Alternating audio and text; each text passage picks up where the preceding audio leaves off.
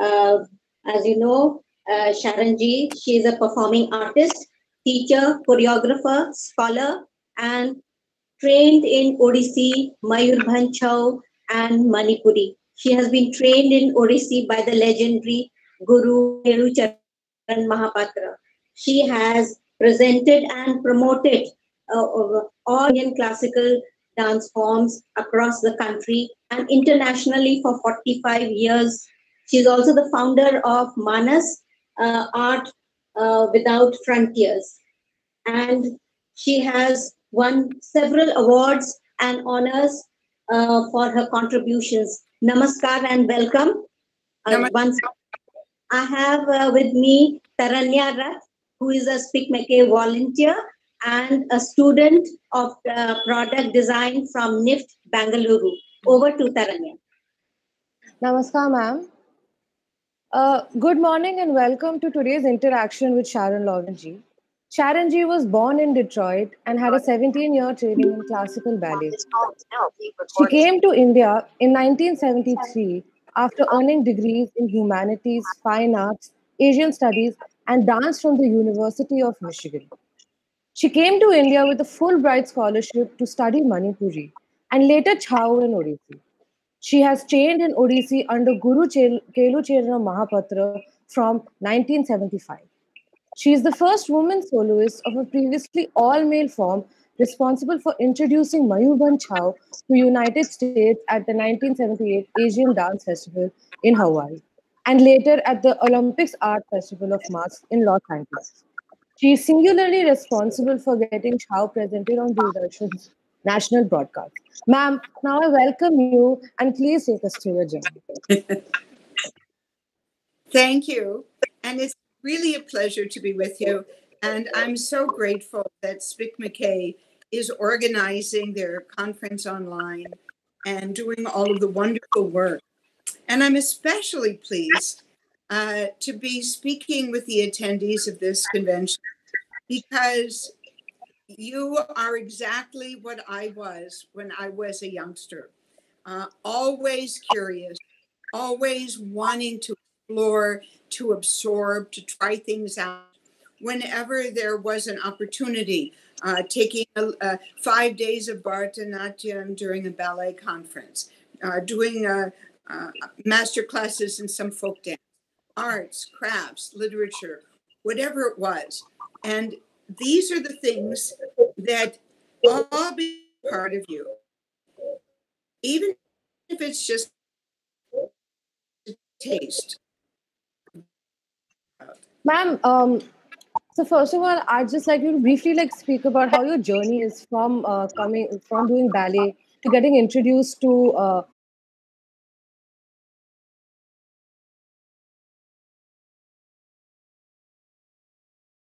I saw things from Africa, Asia, Europe. And so, whether it was, Gopi Krishnan or Uday Shankar, everyone in the world came through Michigan to perform. Okay. So, I understood when I was in school that you are always going to get more busy. So you better pack in as much as you can now. And the other thing was that when I grew up in America in the 50s, that was a time, 50s, 60s, when people were able to travel to Europe post-retirement. Oh. And I said, everything in the world is so interesting. What if I wanted to be somewhere else? So I started traveling early. I managed to get to California when I was 10 with someone to visit relatives. I went to Mexico. I taught Head Start puppetry in Mississippi. And then I spent, during college, I spent 2 summers in Europe, 3 months each. So next on my list, my young bucket list, was India. So as you were an Odissi teacher, you're a guru. I just wanted you to shed your views on the Guru Shishya Parampara, and which is unique to our Indian culture, and how have you adopted that, and how have you celebrated that over the years, and what do you do? So, I mean, I was very blessed that my gurus were all very generous. And in fact, the reason that I am an Odissi dancer today is obviously because Guru Kailacharan Mahapatra is a great artist, a generous teacher, and was wonderful, but also because he actually forced me. When I started Odissi, he was coming to Triveni Kala Sangam in New Delhi and giving workshops for 2 or 3 months. And the first year, I looked at it, and it was beautiful to see so many students able to learn from one guru. He had an ability in his pedagogy to train more than 1 or 2 at a time. But I was not a dance collector.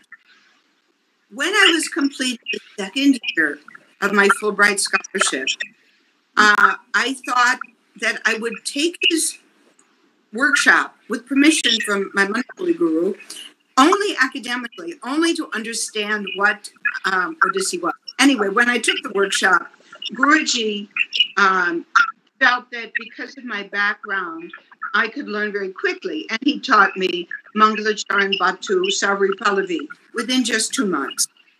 And he forced me to get a costume made. He forced, with Kavita Shridrani, to get the right star to go to the Patti. He forced me to make a music recording, and he insisted that I had to continue. And then over the years, he was the one who would always say, when I came to Orissa, he said, I want you also to present Manipuri here. They need to see it. Now, the relationship to the guru, you see, the word guru is used very loosely these days.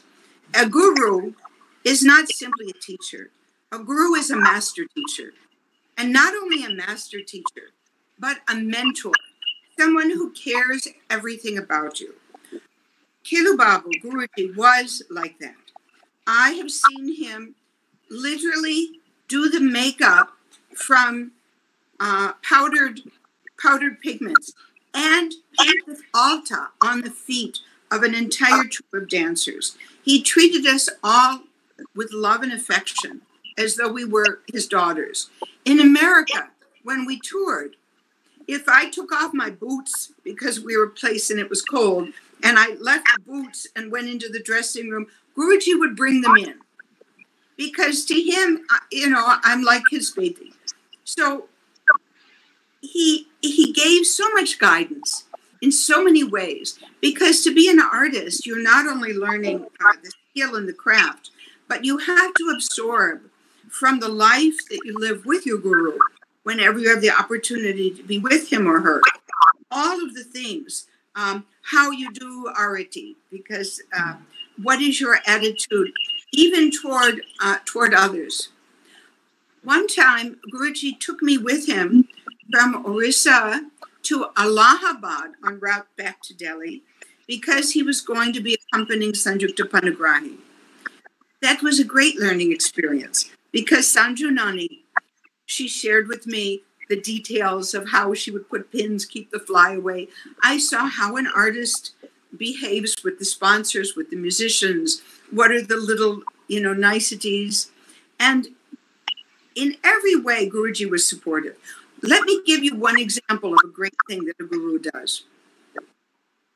In 1978, when I had only learned 5 items complete, and I was returning to the US for a while.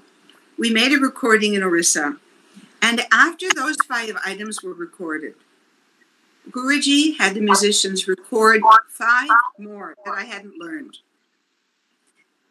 He said, this will save you money. Next time you'll learn them.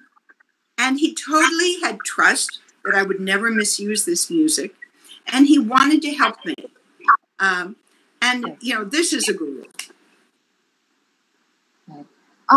So, talk about gurus. What is your first memory of Guru Purnima that we celebrate, and how do you celebrate?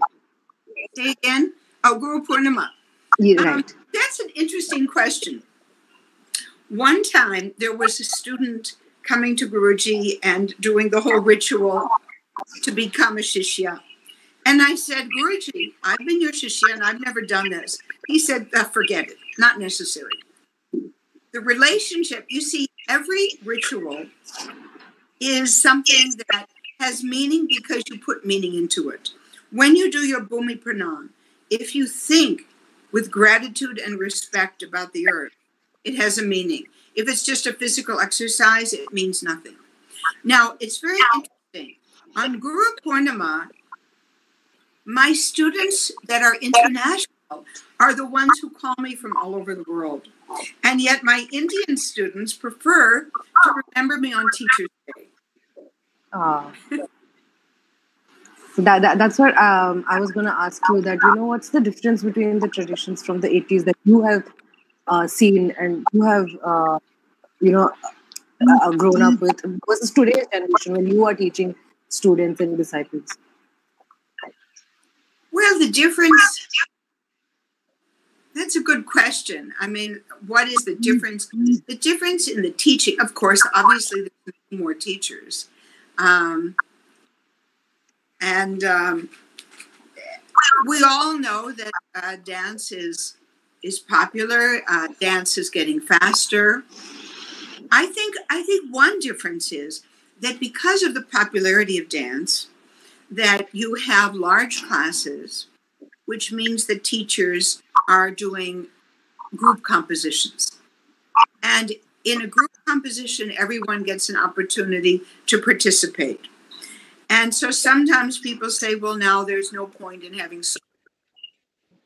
I saw a few of your previous interviews where you had mentioned about language barrier, how you didn't understand what was in Odissi, the written of the wordings that you say. Can you emphasize a little more how it was different for you versus the other students who were learning Odissi? Yes, it's interesting. It's kind of a situation where if you get lemons, make lemons. So because of not having the language facility to peg movements onto, this had obviously it's a disadvantage because I had to take time to get the text, get the connotation, get the denotation, what is all of the meaning of everything, what is the backstory. But I feel this has turned out to be a major advantage.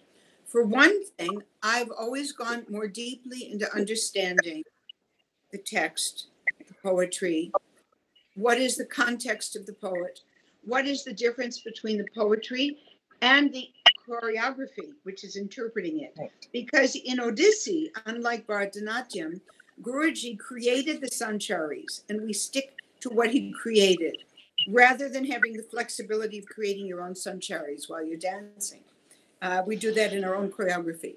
The other thing, too, is that because I had to understand and internalize the text, I did not assume that my audience is understanding the text and the words. That meant that I must make it absolutely clear through the bhav and through the action. And so it also made it possible for me to then go into other languages. So if there's, Tyagaraja, then I take Tyagaraja. If I go to Kerala, then I do in Malayalam, or for Durdarshan, Dogra, Bengali. So I've done so many different languages because of developing that ability to unpeel the onion of what is that whole context. Right. So that another question was, have you had to change any teaching methods over the course of the years? As the world is rapidly changing and children have more access to more exposure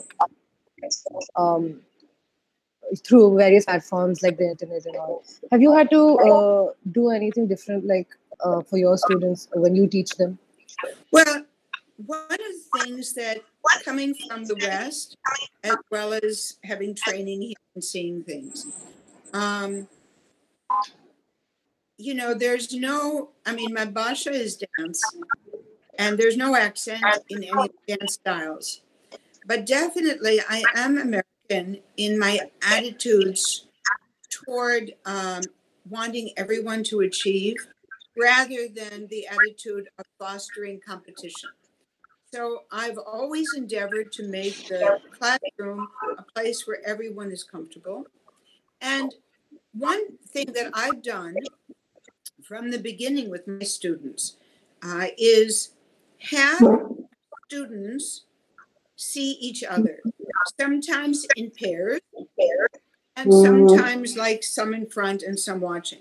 This gives them the ability to see things that are working or that need correction that may not be an issue for them or that may give them an idea of what they need. And then it also gives them the training later to become teachers themselves. So, for instance, Vishwanath Mangaraj, who I've taught for like 19 years, he's just a wonderful teacher because from the earliest, from 9, 10 years old, he's learned how to see what it is that someone is doing, how it needs to be corrected, what needs to be done. It also gives students permission to share and to care about each other rather than it being just hierarchical learning from the teacher. And, I don't assume that students should know things. But the one thing is that I'm unfortunately or fortunately, I don't like to use the word strict, but I'm afraid I am. I mean, I'm quite a stickler. And I find that those students who really just want to have an experience, that there are so many teachers they can go to where they don't have to be technically very perfect and they can have a wonderful time and they can be in costume and they can do dances and you stop at 10th or 12th.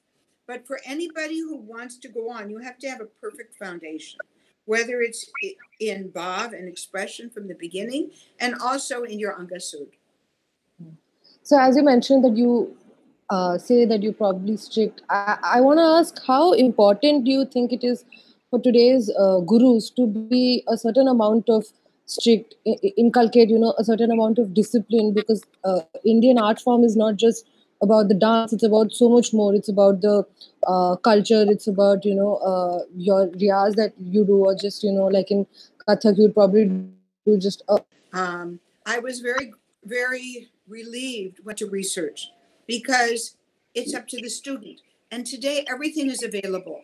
Right. If you want to see what the technique of Odissi is, you can see Guru Kailacharan on my YouTube channel doing all of the basic stepping that I've got, archival recordings that I took in America. If you want to have background in the arts, you go and look at Sahapedia. You go and look at everything on Google. So it's the student's responsibility. Agnes DeMille said to a dancer who said, "Should I dance?" She said, "If you have to ask, then the question is no. You have to follow and do because you want to. You are not going to get the rewards that you would doing a career in business. And it has to be an inner motivation and an inner drive. And as I've said in other interviews, when I was 13, I reluctantly accepted that I could not be a professional dancer because I felt I couldn't give that many hours a day to Riyaz because I really loved so many other things. I kept up with my dancing and other things. And yet all of that came together and here I am. I mean, I've been in India 47 years. And when I came, foreigners were considered hippies. It wasn't until the 90s when I made my Videshi Kalaka Utsav festival. And I presented artists like Ileana Titaristi, Dominique Delorme, Ramli Ibrahim, Justin McCarthy. Then people started to see that foreigners could be artists as well as students. But I am dancing because when I offered the art, people accepted it. That nourished me. And so that nourishment from the audience, from the guru, is what motivates you to keep going. but I don't think external discipline is going to make an artist. Um, like you mentioned, when you first came to India, foreigners were considered hippies or something. But Right. like, how difficult was it for you to be a foreigner in India and pursue this? And I'd also heard that there was something between the years in which you came. Like there was a, if you would have come 1 year earlier or 1 year later, it would have been something. Oh, Uh, well, that's a wonderful question. Actually, I received my Fulbright to come in 1972. And that was just after the Bangladesh War. And at that time, we had a horrible US President Nixon who supported Pakistan. And so India decided to review its policies on giving visas for students and scholars. Because of that, I had a 1-year delay. And I only came in 73. The advantage to that was that in that time, I finished my master's degree, taught at university. And so I actually, when I came to India, didn't have to run back. I could extend my grant. But as far as adjusting to India, it was interesting. I arrived in Delhi and there was no issue about it being India. But the issue was the problem of any young woman in a new city where you really don't know the rules. I had decided I wanted to live in a paying guest so that I would have a little guidance. But that paying guest turned out to be a kind of created room in Baki Lane in the middle of Delhi, in the back of an old bungalow. The family was up in Simla, and there was like a 12-year-old boy who obviously didn't speak English, who was in charge. So I didn't know whether or not it was okay for me to walk around in my bathroom, in my bathrobe with, a boy there. I didn't know whether it was okay to go out after dark if I needed bread. I didn't know that you have to turn off the punkah because the power might go off. I mean, all the little things about adjusting. And, and eventually, and he'd lock the door, I'd be locked out. So eventually I got my own apartment and I managed. My entree into India that helped was that I had 4 uncles. There were 4 artists who were like batchmates or professors of very close family friends from the time I was 10. Narendra Patel had gone to the States. So Shankar Chaudhary, Himad Shah, Ashanti Dave, and Santosh, Tia Santosh. Because of them, I then became friends with all the modern artists. And it took me a long time to begin to know any of the dancers because in Manipuri, I was the only student. Also, just shedding on how the differences that you had to face when you came to India. What about the food and the differences in? Somebody has asked this question online. Is that how did you manage your food at that time, and like how did you? Because it must be a drastic change in terms of what you ate there and what you ate. Actually, I mean, food has never been a problem. I've unfortunately never had a problem eating too much. And I love the food, but I've never been addicted to the kitchen. And so in the West, I think I was more familiar with using an oven. And here, of course, there's just the burners. So I think I wound up eating out a lot. I accepted a lot of dinner invitations. And one thing that's very amusing about that is that my feeling was that by going out with friends in the artistic community, that was much better because, let me put it this way, as a young woman, I understood that my interest in India was my interest.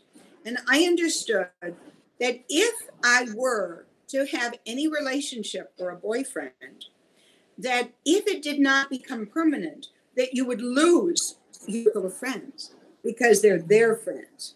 I wanted my own identity. So all of the artists, whether it was Gaitonde, Birande, Rabi, all of these people, they were all friends. And I interacted with everybody in public to make sure that there would not be any issues of anything personal. But what I didn't, of course, realize was that in India, the moment you're seen in public with anybody, it's assumed that something's going on. And that was like quite mortifying. Because again, an American attitude is that you're watching yourself, you know what you're doing. It's not external, that people are watching. Whereas in India, it tended to be more like, you know, the other way around. Right. So so these are the kind of things that I was wanting to know. You know, especially in the 80s, it must have been different, and Delhi in 80s must have been much different than what it is today. Is there anything specific, like any story that you can recall that you faced during that time in the 80s in Delhi? Was it different for students on their own, especially, you know, a girl rather than today? Well, for one thing, of course, Delhi was very safe.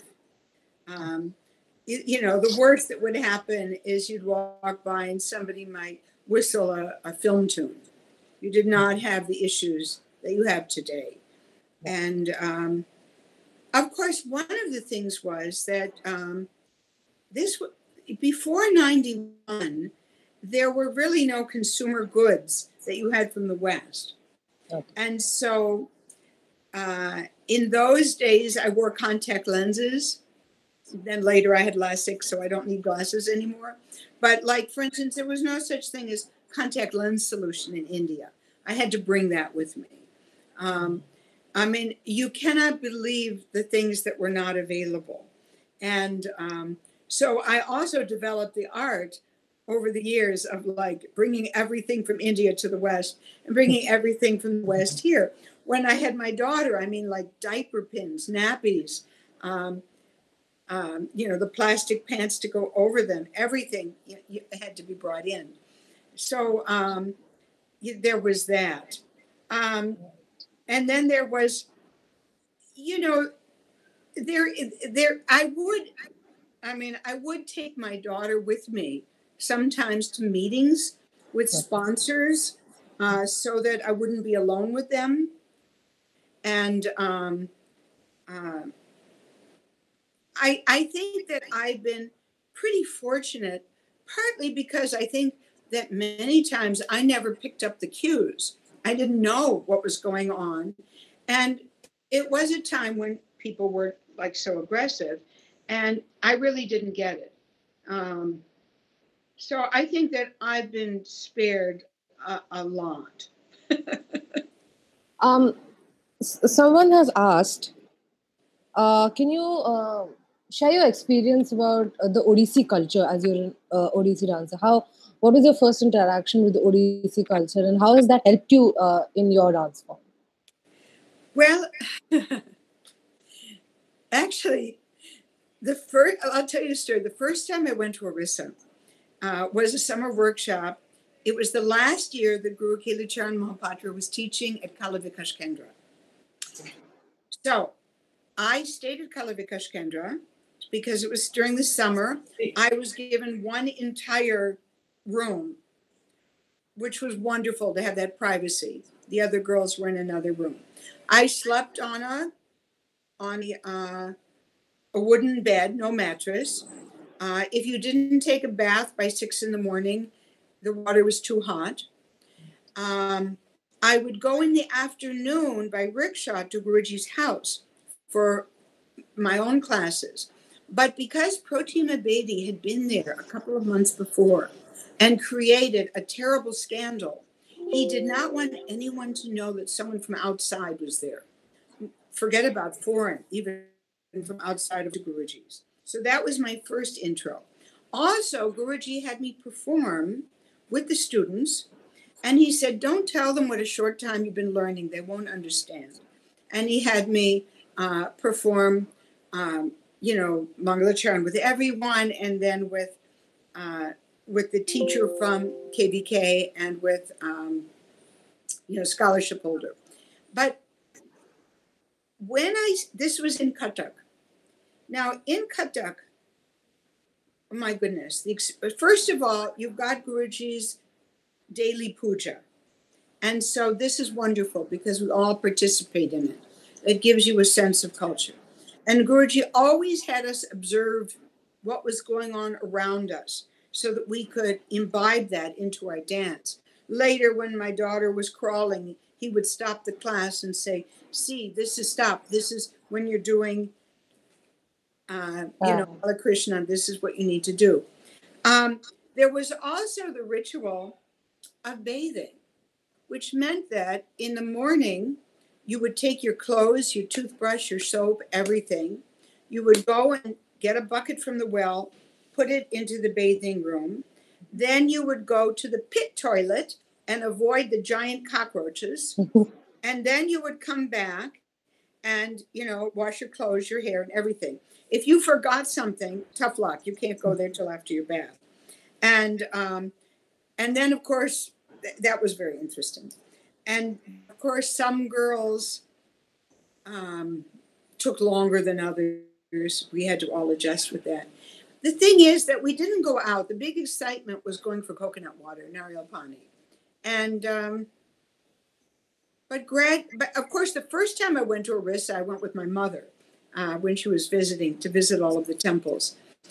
Basically, Odia culture is very ancient, very deep, and very rich. And it's something like a diamond mine where more needs to be brought out and more value needs to be given for the artists and for all of the arts, because so many people are not getting their due, and that creates a kind of competition and not the kind of feeling that would be wonderful to have in a community of artists. But I feel very blessed to be able to have gone deeply into it and to be able to move the tradition forward and also to share it everywhere. Somebody has also asked, how has Odissi helped you in understanding the spirituality of Jagannath from the culture of which Odissi is inspired? That's a wonderful, wonderful question. You see, as I say, when I came to India, I had a dance background, and I did not come as some do on a spiritual quest. And I didn't come to become a professional dancer. I came because I'd always had an empathy for cultural nuance and understanding. Over the years, as I've continued in my Odissi, it has definitely enhanced and brought out my own spiritual journey. Because I would say that as a dancer, half your riyaz is your personal development. And so we are blessed to be every day. You're going to work your whole life. What work do you want to do?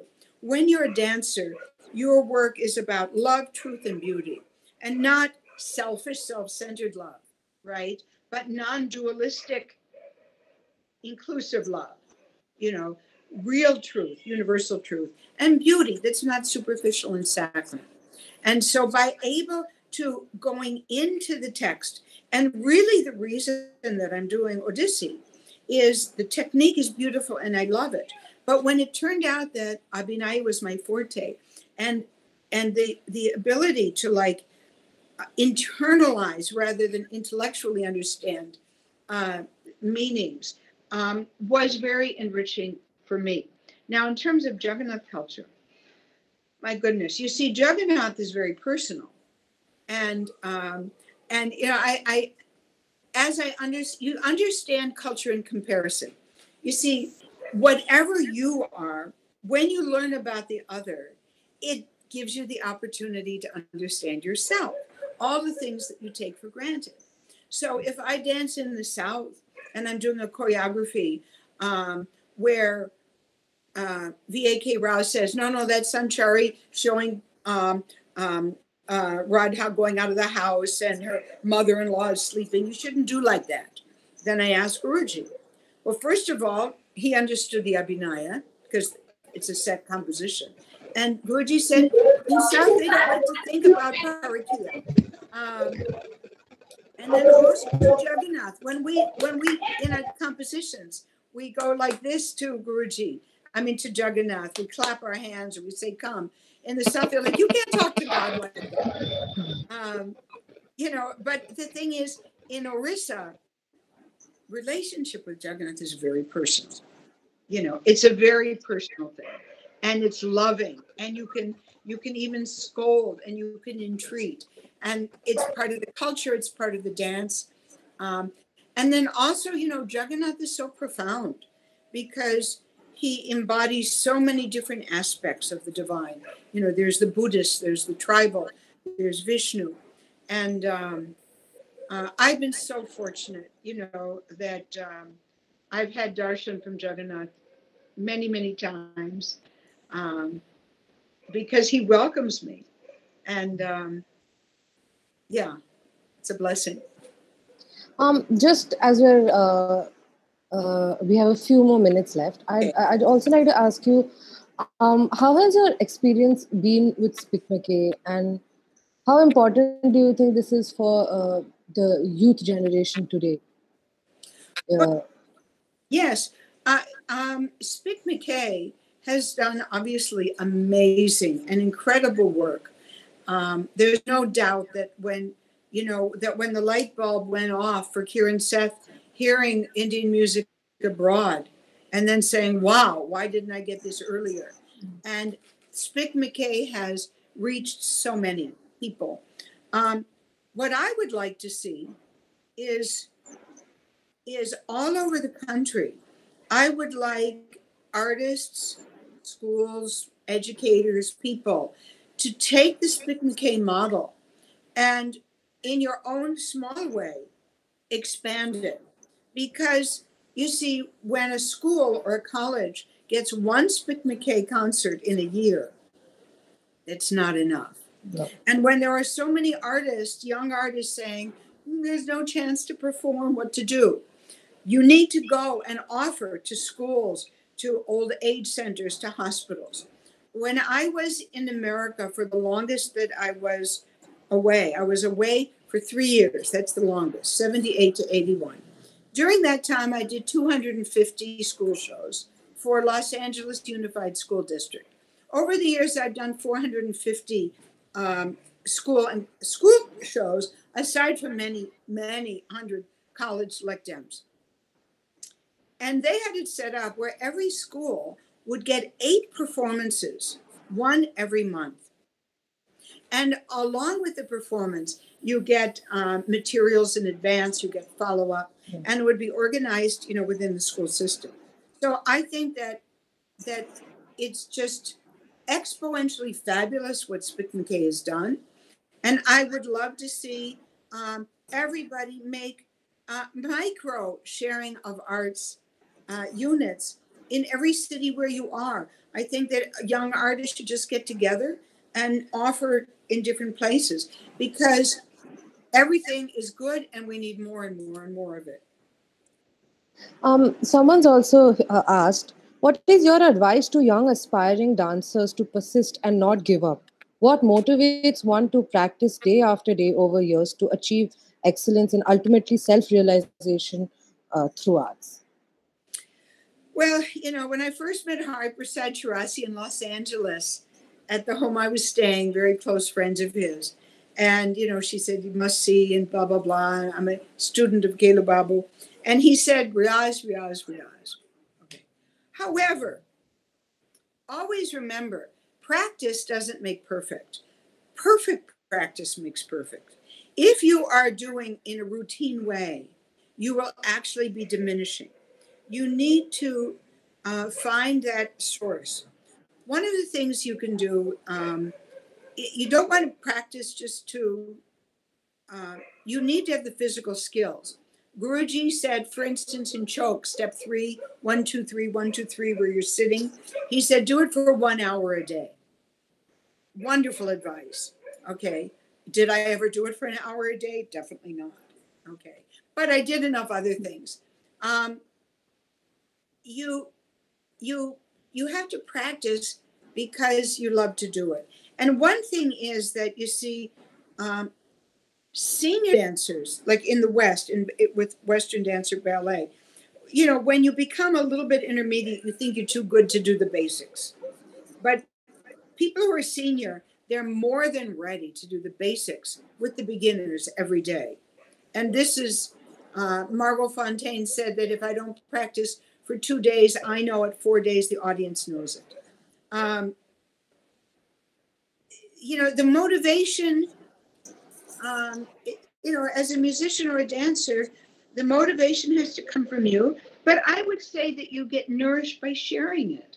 So, you know, dance for kindergartners, dance for your neighbors, offer a performance for your birthday party.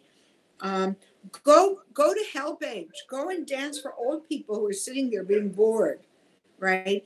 I mean, go to Canned Care. You know, I mean, I've done all of these things over the years, Action for Autism, and you will feel nourished, you know, by sharing your art. Just remember that it's not for you.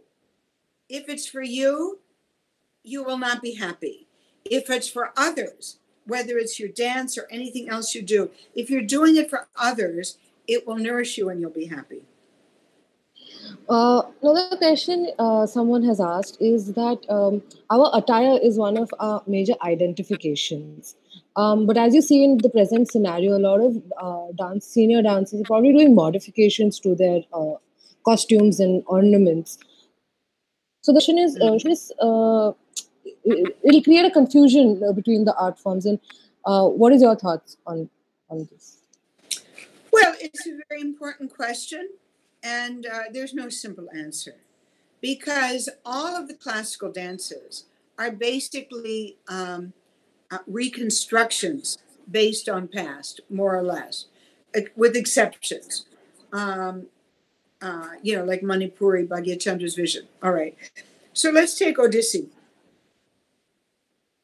The costume was evolved out of what is there in the temple sculpture, what the Maharis wore, what the Gotipuras wore. It was not, what we are wearing today is something that was intelligently based on history and created.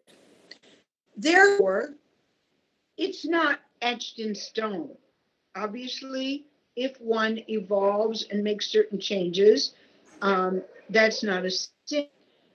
The problem is, whether we are doing new choreography or changing costumes or whatever, your aesthetic based on the best of what you know may or may not be good.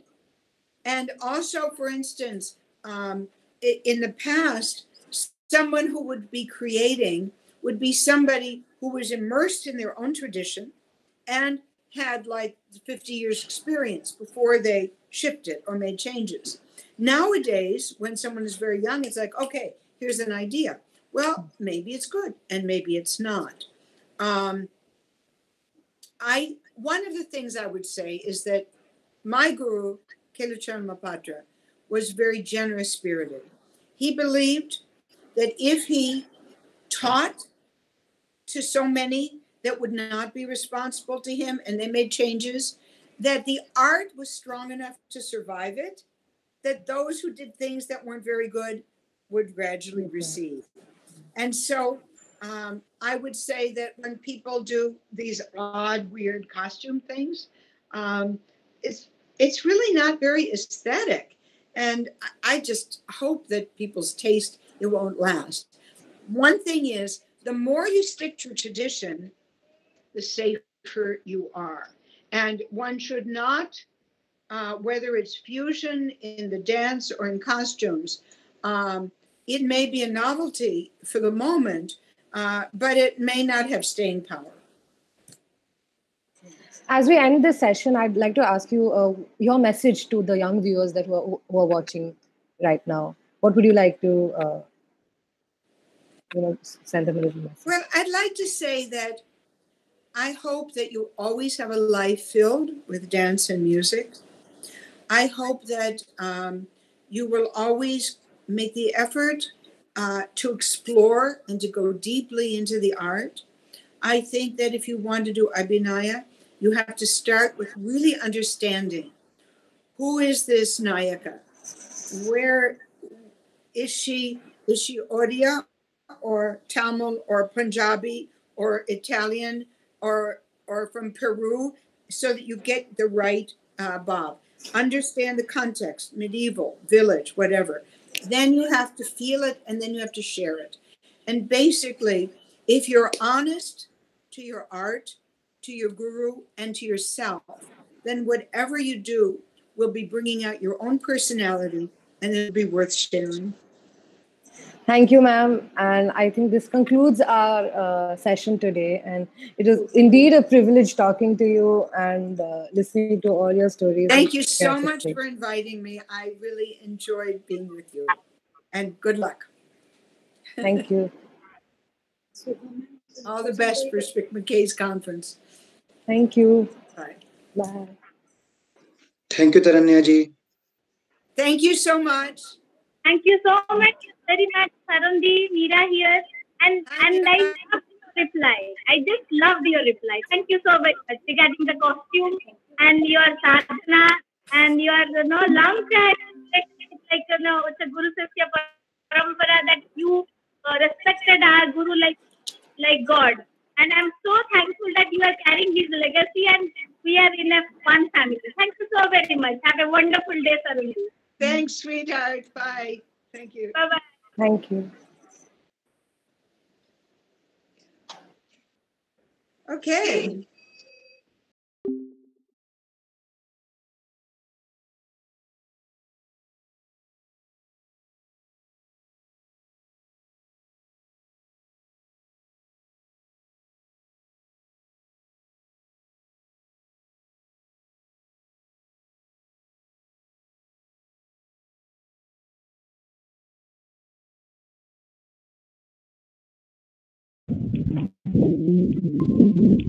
Okay. Yeah, hello. Okay, Kritika is came. Just a second. Ma'am. Okay, ma'am. We are Yes, I'm ready. okay.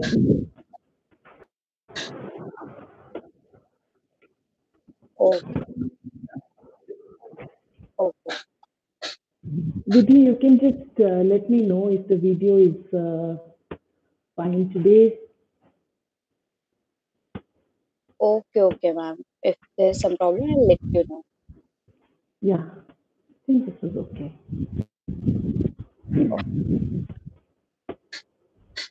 So, should we start now? Well, from my side, yes. Okay. नमस्कार speak में के अनुभव series के 5वें दिन पे मैं आप सभी का स्वागत करती हूँ। ये 4 दिन कैसे गुजर गए पता ही नहीं चला और सीखने में इतना मजा आ रहा है कि क्या बताएं। सरिता मिश्रा जी 3 दिन से बहुत ही बेहतरीन तरीके से हमें सिखा रही है। मैं सरिता मिश्रा जी से निवेदन करना चाहती हूँ कि वे आए और इस वर्कशॉप को आगे बढ़ाएं। Thank you. Gurubhyo Namaha. Om Gurubhyo Namaha. My greetings and my good wishes to one and all. I'm Sarita Mishra, disciple of Guru Sri Vichitrananda Swami and Guru Yudhishthir Nayak.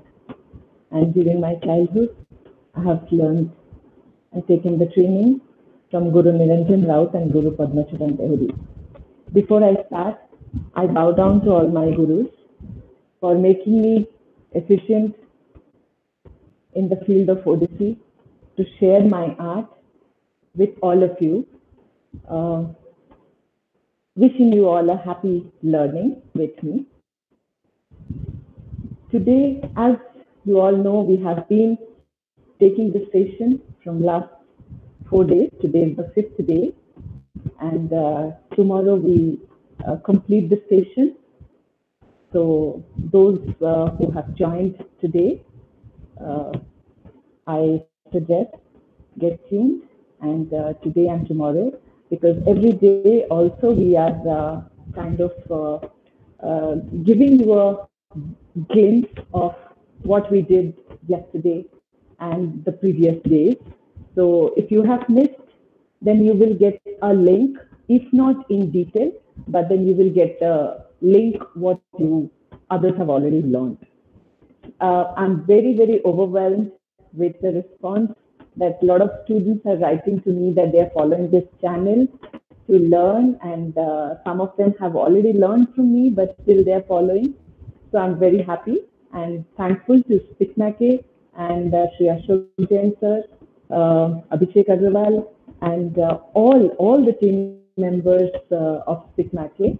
I extend my gratitude for initiating this beautiful effort to do something and to share the art with all of you being at home during this difficult time of COVID-19. What could be the best way to fight this lockdown and this difficult time of all of our lives, which is so unique and so new and different for all of us. Nobody had the experience of this before. And small kids who are there, not able to go out of the house and not going to school, everything is happening online and happening, everything being home. So I know it is not easy, but we can always be strong enough to fight this beautifully. And art is a beautiful form to engage ourselves and to elevate ourselves. So today, I again introduce my student, Chandana, who has been learning Odissi from me. And she's been a very dedicated practitioner of Odissi. So I welcome Chandana.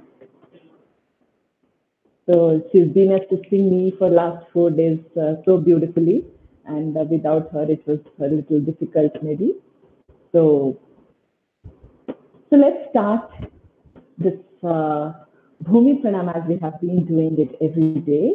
And as I told you, that if this is a mandatory movement we do, this is the way we extend our gratitude. Every dance form do it, but they do it differently. In Odissi, this is how we do. Kadatak gadi gana dha, kadatak gadi gana dha, kadatak gadi gana ta, ta thi, na, ka, thi, ni, ta, ta, thi, na, ka, thi, na, ki, ta. Once more, I will do this just to ensure that you understand, those who have joined today, just to ensure that how the leg moves. 1, 2, 3, start. 1, 2, 3, and 4, 5, 6, joining the legs, then 7, 8, and 1. Every day we are starting the session with a sloka. This is a Guru Shishya ritual we follow in all classical art forms. Though I never consider myself as a guru because, first of all, I'm not of that age. Secondly, we have a long, long way to go to become a guru, because those who understand the right meaning of a guru, the right definition of a guru, then it becomes very difficult to consider yourself one, because we all know that we are not that. So maybe little more knowledge or little more training we have, but still we all are students. So I consider my students as my students come friends. But today I will explain you the sloka that is been written by Shankaracharya, beautiful dedicated sloka. Gurur Brahma, Gurur Vishnu, Gurur Devo Maheshwara, Guru Sakshat Para Brahma, Tasmai Shri Namaha. I explain first the meaning. Guru is Brahma. Brahma is the creator of this universe. Guru Vishnu. Guru is the Vishnu. Vishnu is the preserver. Guru Devo Maheshwara. Maheshwara is the Lord Shiva, we say. He is considered to be the destroyer of all the evils and negativity. Guru Sakshat Parabrahma. Tasmai Shri Guruve Namaha.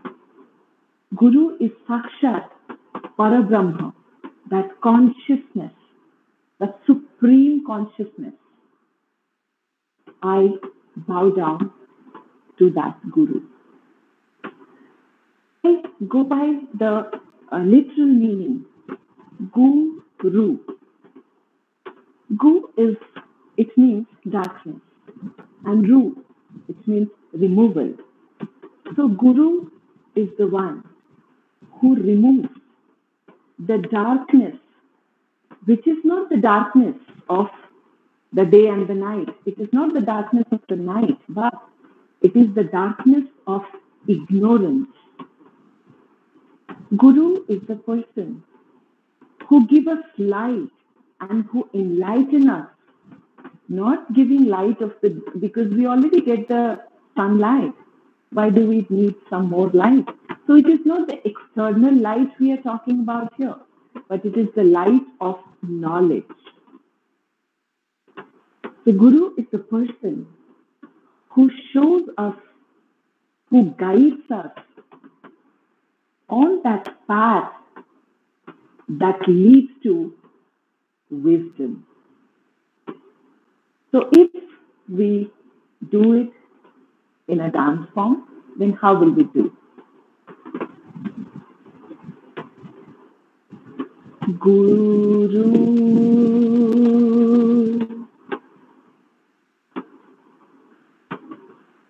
Brahma. Here we all know Brahma is the one who is the creator and who sits on the lotus.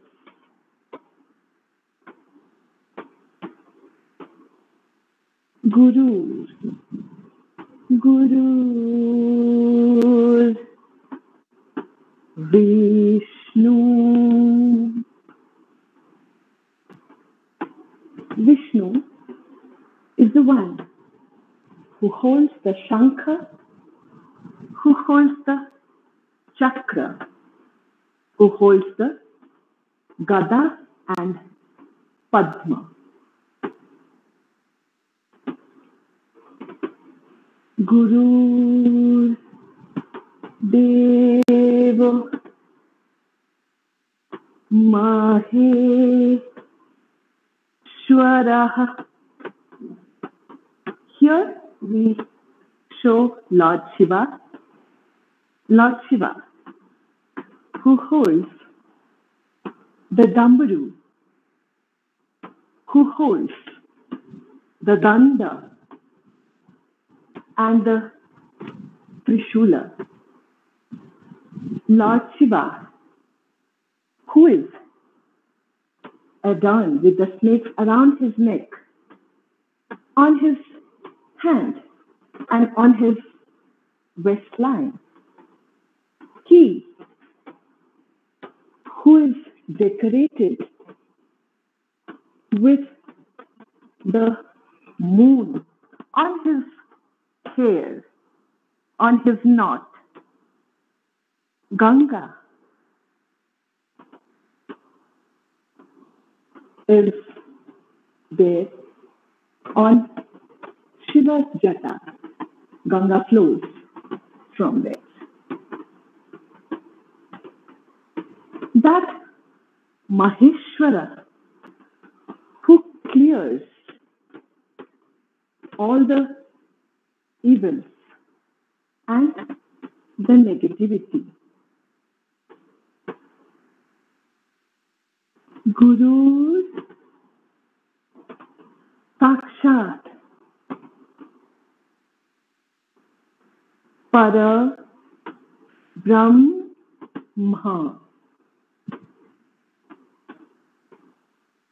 Tasmai Sri Guruve Namaha. Let's do once more. Guru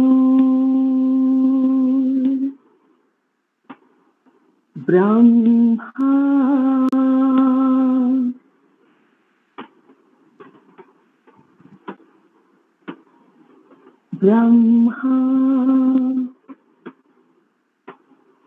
Guru Vishnu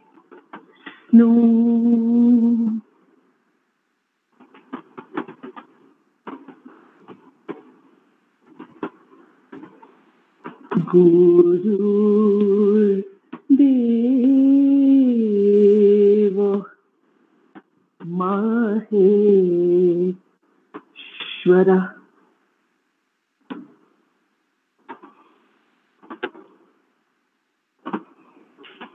Maheshwara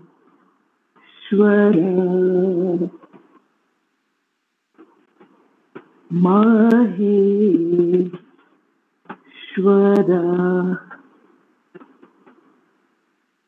Guru Sakshat Para Brahma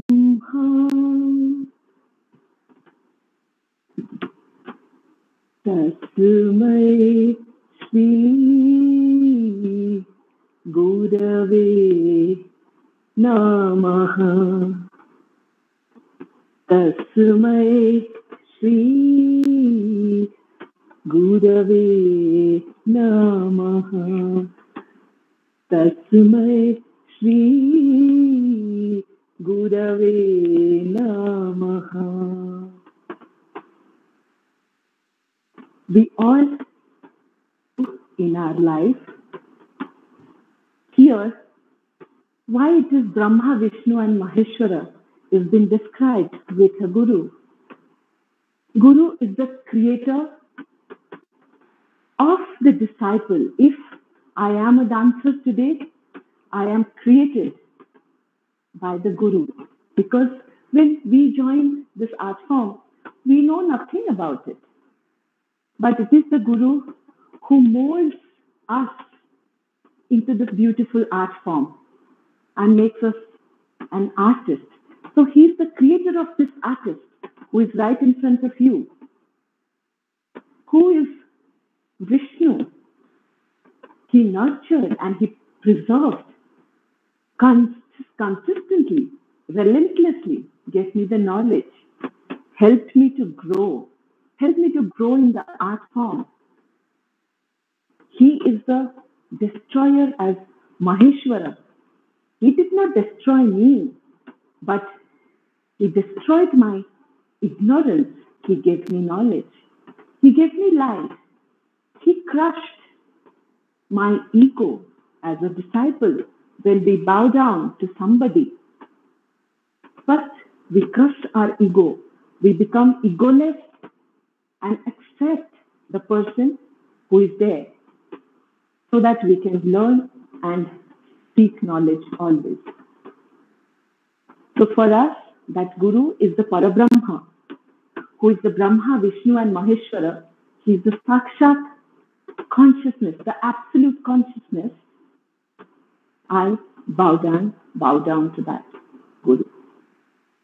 So whoever is giving you knowledge, whoever is helping you to become something worth in life, they all are our gurus. We learn many things from many people, but Guru is the one who consistently help our hand and walk us through the journey. He's the one who walks ahead. He's the one who is within. He's the one who is around his disciples always. So now we begin with the exercise session, and we will recap number 2, number 3, and number 9 exercise, because we have finished all the 10 exercises, and apart from that, we have taught you some more. So we will quickly recap something so that those who have missed can again get it. So we start with number 2 exercise, where we keep the feet to the side and we sit down. It's a warming up exercise for the knee, and it builds the stamina as well. So we start. Tas krutgdhadiganadhai. Tas krutgdhadiganadhai. Tas krutgdhadiganata. Ta thi na kadatakata kini ta. Ta thi na kadatakata kini ta. Ta thi na kadatakata kini ta. Ta thi na kadatakata kini double ta. Ta thi na kadatakata kini 1, 2, 3, 4. 1, 2, 3, 4. 1, 2, 3, 4. Double 1, 2, 3, 4. 1, 2, 3, 4. Ta. Ta thi na ka thi ni ta. Ta thi na ka thi ni ta. Ta thi na ka thi ni ta. Ta thi na kadatakata thi ni ta. As we are, you must be noticing, I'm saying double, double. What is that double? It is that we go from one speed to the other speed. As I discussed also before, we have 3 layers: Vilambit layer, Madhyam layer, and Dhrut layer. Layer is the speed. So Vilambit layer is absolutely the slowest speed. When we start, we follow Vilambit layer, and then we go to double, that is Madhyam layer. Then we go to double, that is Dhrut layer. So when I say double, it indicates you to go to the next speed. So first we take 1, 2, 3, 4. Slowly we go sit down. So we take 4 counts to sit down, and 1, 2, 3, 4. We take 4 counts to get up. When I say double, it means I have to go down in 2 counts, 1 and 2, then 3 and 4. So within that 4 counts, I have to sit down, I have to get up. So it means there are 2 activities happening within that 4 counts. First it was 1 activity, then it is 2 activity happening in that 4 counts. Now, when I say double, it is 1, 2, 3, 1, 2, 3, 4. So it is now again, we go to next speed, and in 4 counts, there are 4 activities happening. So 1, 2, 3, 4. In every count, we are sitting and standing. So that is what we mean by double. So when we first be able to follow it better. Now we go to number 3 exercise, which we call as a tabletop exercise, and which is a mandatory exercise for also any form. You can practice this being in any form, not only in Odissi. 1, 2, 1, 2, 3, ta, ta, ta, thi, na, ka, thi, ni. This we can do in both ways, joining our legs and standing separated also. Ta, ta, thi, na, ka, thi, ni. Ta, Stretch your body nicely, spine nicely. Ta, thi, na, ka, thi, ni. Ta, ta, thi, na, ka, da, ta, ta, ta, ka, thi, ni, double. Ta, ta, thi, na, ka, thi, ni. Ta, ta, thi, na, ka, thi, ni. Ta, ta, thi, na, ka, thi, ni. Ta, ta, thi, na, ka, da, ta, ta, ta, ka, thi, ni, double. Ta, a, ta, thi, na, ka, thi, ni. Ta, a, ta, thi, na, ka, thi, ni. Ta, a, ta, thi, na, ka, thi, ni. Ta, a, ta, thi, na, ka, thi, ni. Ta.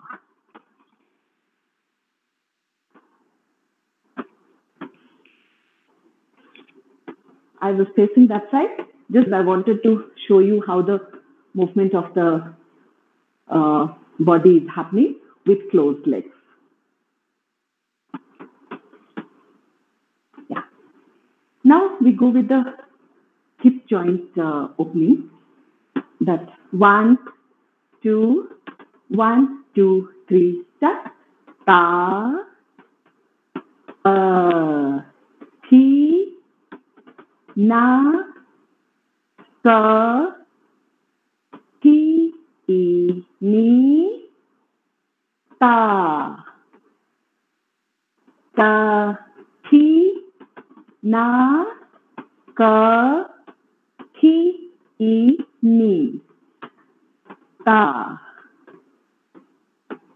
Absolutely, it is lifted, and this is locked here. Bend it back. Thi without moving the body. Na, ka, thi, ni,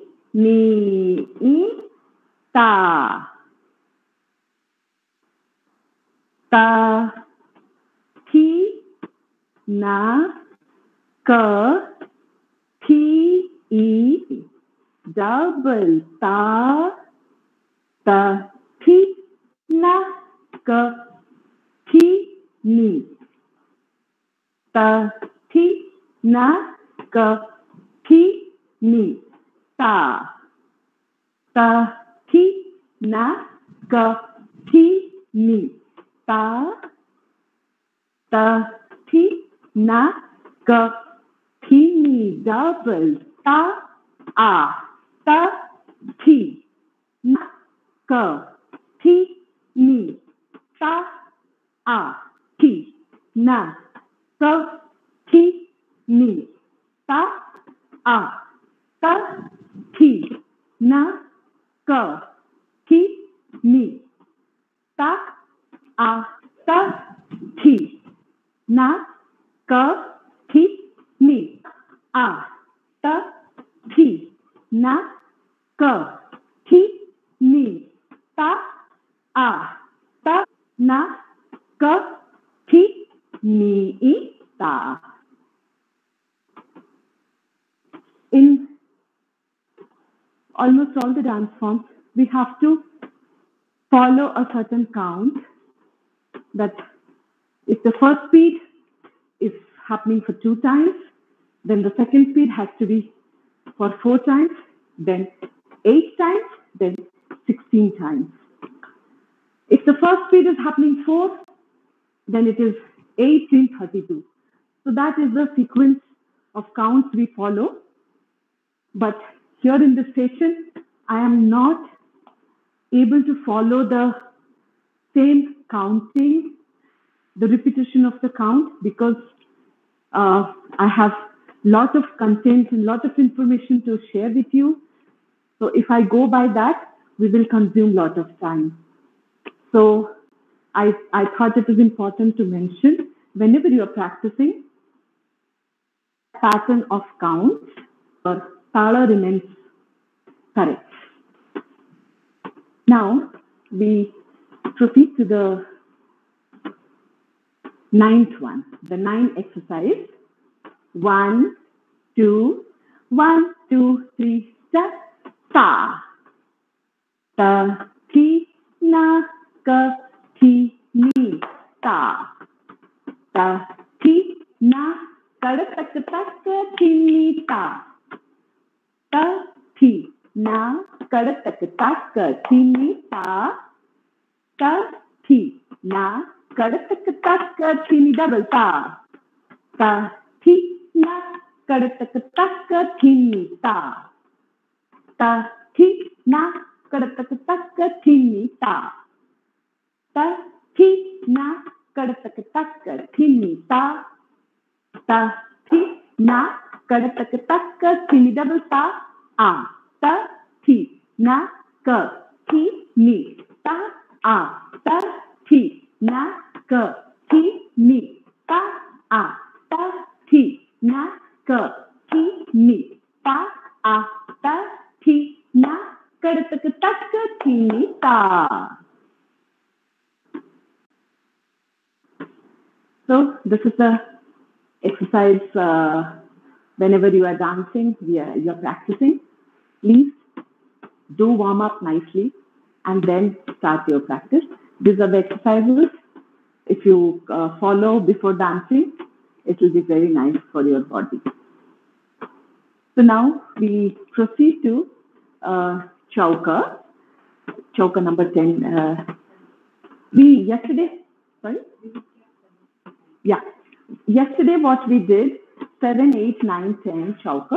We will just in first speed, we will recap the 7, 8, 9, 10 chauka, and then we will proceed to the arasa that we learn after finishing the 10 number chauka. So we go number 7, 1. As I told you, we live in an apartment, so stamping the feet is restricted for me. So that's why I'm trying my best to show you. But I request whenever you are practicing, please stamp your legs nicely and practice. 1, 2, 1. This is how we measure our chauka. This is one way of standing like this and opening it and folding. As I told you, chauka is a square position, creating 4 angles with the hands on the legs. So, and the other way of measuring chauka is 1, 2, and 3. 1, 2, 1, 2, 3, start. 1, 2, 3, 4, 5, 6, 7. Kada, taka, 1, 2, 3, 4, 5, 6, 7. Once more. 1, 2. It's a Anga Bhramari. 3, 4, 5, 6, 7. Kada, taka, 1, 2, 3, 4, 5, 6, 7. So this was 7 number chauka, and we go to number 8. 1, 2, 1, 2, 3. Start. 1, 2, 3, 4, 5, 6, 7, 8. 1, 2, 3, 4, 5, 6, 7, 8. Once more. 1, 2, 3, 4, 5, 6, 7, 8. 1, 2, 3, 4, 5, 6, 7, 8, and 1. So this was number 8. Now we go to number 9. This also we had done yesterday. So we'll quickly recap. 1, 2, 1, 2, 3, start. 1, 2,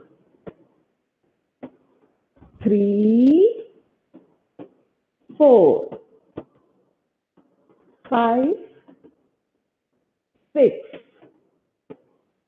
7, 8, 9. Good. Back. 1, 2, 3, 4, 5, 6, 7, 8, 9. So this was number 9. And now we proceed to number 10, which is a combination of number 1, 2, and 3. So 1, 2, 1, 2, 3. Start. Dhei, e, ta, dhei, e, ta, ki, ta, ki, ta, dhei, e, dhei, ki, ta, dhei, e, ta, ki, ta, ki, ta, dhei. Once more. Dhei, ki, ta, dhei. Ta, ki, ta, ki, ta, dhei. Dhei, ki, ta, dhei, e, ta, ki, ta, ki, ta, dhei. So this was 10 number chauka. Now after this 10 number chauka, we will do a arasa. Arasa is a combination of bowls, we can say, a combination of few steppings or a dance piece, we can say a small dance piece which follows the same tala and it follows the same laya. The speed of this whole piece will be same speed. There is no low speed, there is no high speed. Same speed is maintained. And arasas we generally get to see in the 1-1 pallavis. Sometimes some dance pieces are placed in abhinaya as well. So this 10 number arasa, which has been traditionally designed for those dances, we proceed with that. So it is 2, 2, 3, start. Dhei, ki, ta, dhei, dhei, ki, ta, dhei, dhei, ki, ta, kre, dhei, ta, ki, ta, tun, na, ta, thom, ta, dha, dha, dhaji, gana, dha. So we go once more. 1, 2, 1, 2, 3, start. Dhei, 1, 2, 3. This is very similar in 10 number chauka, what we learned just before. Then dhei, left 2, 3. Dhei, 1, 2, 3. Dhei, 1, 2, 3. 1, 2, 3. 1, 2, 3. 1, 2, 3. In chauka, the body is moving from one side to the other side. Kre, dhe, kre, dhe, kre, dhe, kre, dhe. Ta, ki, ta, tham, ta, dha, dha, dhadi, gana, dhei. So it's a beautiful dance piece in itself, which has taken some of the basics, and along with that, some of the different movements like Kumbhapada to Chauka, then spinning on one leg, that we will introduce today also. That is called Ekapada Bhramari, that we will introduce in some time. We'll just quickly have a water break for 15 seconds. We will be right back.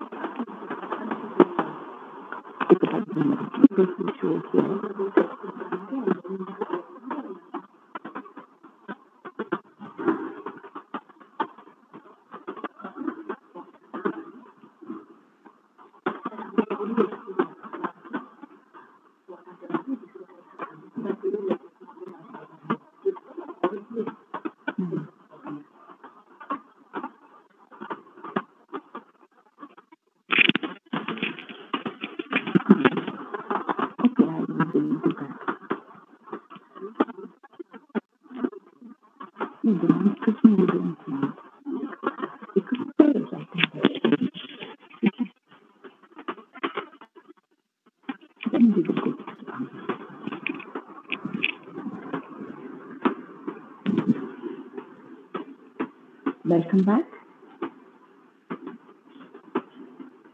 So now, as I told you, so how we go about it, we have Utpluta Bhramari, Chakra Bhramari, Garuda Bhramari, Ekapada Bhramari, Kunchita Bhramari, Akasha Bhramari, and Anga Bhramari. Apart from that, we have two more Bhramaris which are added, is Viparita Bhramari and Ardha Bhramari. So today, as we used in the Arasa, the Ekapada Bhramari, so hum aapko wo Ekapada Bhramari, how to do it, that we will teach you. Same standing in Chauka, we stamp one leg, right leg, and push the torso to the left, Bamachala used, move and stand back. So when I spin, my right leg is lifted and thi, ni, ta, thi, na, ka, thi, ni. Come little forward. 2, 3, ta, thi, na, ka, thi, ni, ta, thi, na, kadak, thi, double ta, thi, na, ka, thi, ni, ta. Ta, thi, na, kadatak tak, thini, ta. Ta, thi, na, kadatak tak, thini, ta. Ta, thi, na, kadatak tak, thini, ta. So this is Eka Pada Bhramari. Eka means one, Pada means the feet. So when we spin on one feet, 1 foot, then that is Ekapada Bhramari. Now we go to Tribhangi, as we introduced Tribhangi yesterday, and I explained about it, that Tribhangi is the 3-bend position, which is similar to the English alphabet S, which gives me a picture of a road which is not straight but which is curved. So basically, Tribhangi is a very curvious position which has a lot of archaeological evidences that the statues and the sculptures we see on the temples carved already in this position. So creating 3 bends on the body. One is on the neck, second is on the torso, third is on the knee.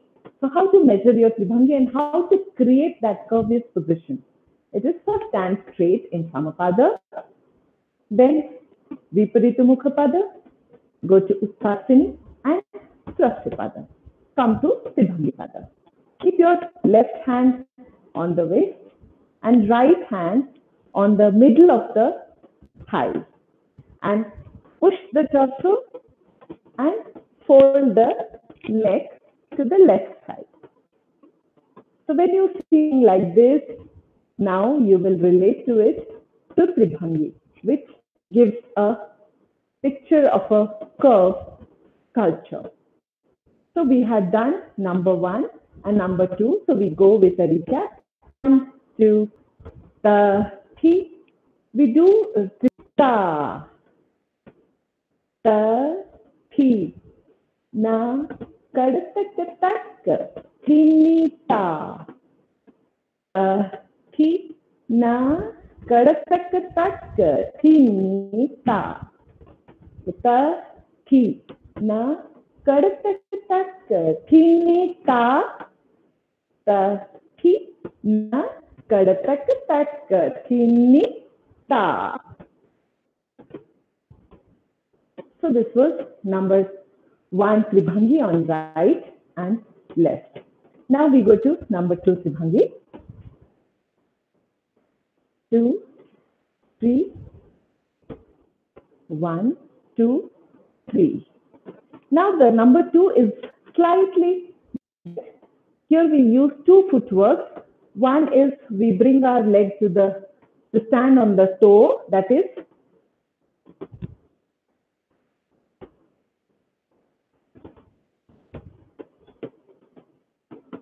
1, 2, then we bring it to heel, 3, 4, 1, 2. When I stand on Kunchita Pada, my torso goes to right side. So that is Dakshachara.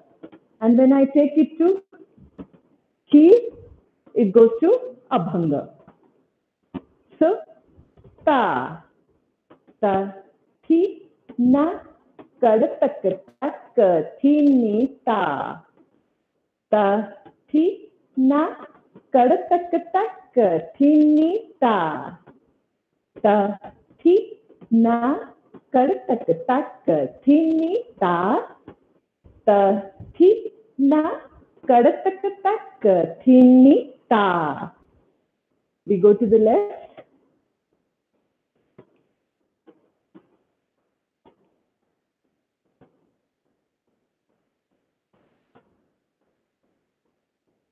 One, two,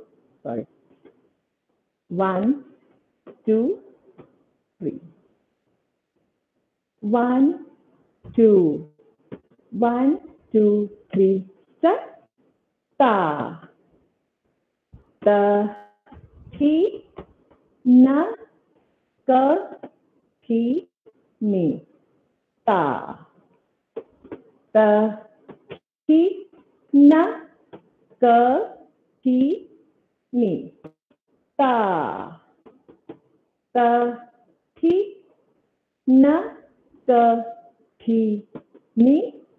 Ta, ta, thi, na, ka, thi, ni. So here I would like to mention that when my leg is on the toe, my body goes to Bamachara and I look diagonally down little far.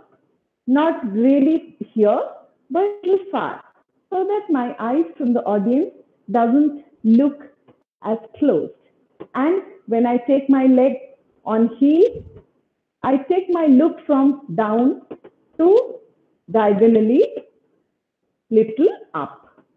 Again it comes down, again it goes up. So that will be the movement of the neck and the look. So now we proceed to number 3 Tribhangi, which is again it involves right side and left side. So here, like we practice in 2 ways, and so one side I will teach you one way, and the other side I will teach you with a different hand movement, but the body and the leg is same. So first side we will do this, okay? Sorry? With the body, yes. 1, this hand is in Hamsasya, and this hand is in Dolahasta. 1, and my look is down to the left diagonal. 1, 2, 1, 2, 3, start. 1, 2, and 3. Ka, ta, ka. 1, 2, 3. Ka, ta, ka. 1, 2, 3. Ta, ta, thi, na, ka, thi, ni. Double. Ta, a, ta, thi, na, ka, thi, I, ni. Ta, a. The Tribhangi beauty comes when you sit. Na, ka, thi, I, ni. 1, 2, 3. Push the torso nicely. 1, 2, 3. Double. 1, 2, 3. Kadak. 1, 2, 3. 1, 2, 3. 1, 2, 3. 1, 2, 3. 1, 2, 3. 1, 2, 3. 1, 2, 3. Double. 1, 2, 3. 1, 2, 3. 1, 2, 3. 1, 2, 3. 1, 2, 3. 1, 2, 3. 1, 2, 3. 1, 2, 3. 1, 2, 3. 1, 2, 3. Ta, ta, thi, na, ka, thi. Ta, ta, thi, na, ka, thi. Ta, ta, thi, na, ka, ka, thi, ni, ta.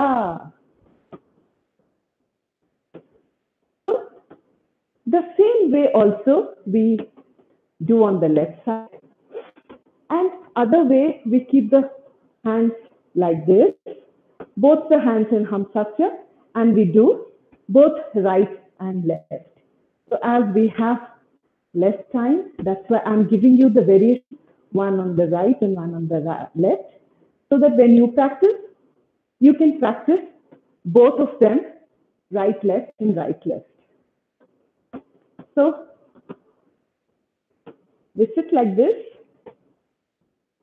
and my look is again diagonally down. Try to keep don't allow your body to come forward. Don't push your hip like this. The hip is how much it goes when you stand in Tribhangi, that is enough.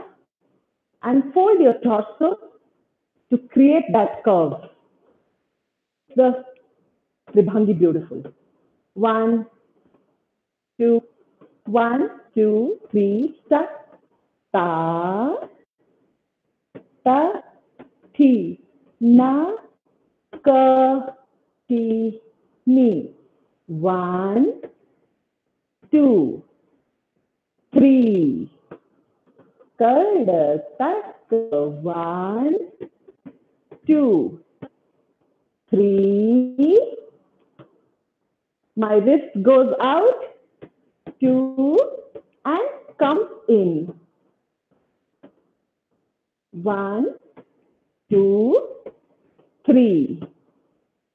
Double. 1, 2, 3. Each one. Don't forget to use the torso nicely. 1, 2, 3. And sit down. 1, 2, 3. 1, 2, 3. 1, 2, 3. 1, 2, 3. 1, 2, 3. 1, 2, 3. 1, 2, 3. Double. 1, 2, 3. 1, 2, 3. 1, 2, 3. 1, 2, 3. 1, 2, 3. 1, 2, 3. 1, 2, 3. 1, 2, 3. 1, 2, 3. 1, 2, 3. 1, 2, 3. 1, 2, 3. 1, 2, 3. 1, 2, 3. 1, 2, 3. 1, 2, 3. Double. 1, 2, 3. 1, 2, 3. 1, 2, 3. 1, 2, 3. 1, 2, 3. 1, 2, 3. 1, 2, 3. 1, 2, 3. 1, 2, 3. 1, 2, 3. 1, 2, 3. 1, 2, 3. 1, 2, 3. 1, 2, 3. 1, 2, 3. 1, 2, 3. 1.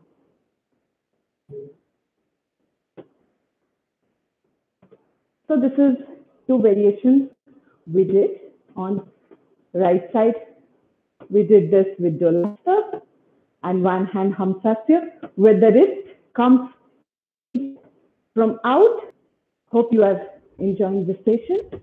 And yes, I would like to tell all the people who are watching, I don't know you all practice Odissi or not, but whichever dance form you are learning, always remember whenever there is involvement of number 3 step, that is in Chauka or in Tribhangi, does not matter.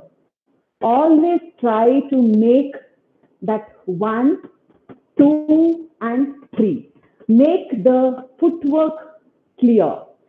For time we are getting to see that in a 3 number rhythm, students are dancing too. I know it is little tough, but who all we do that? Isn't it tough for us?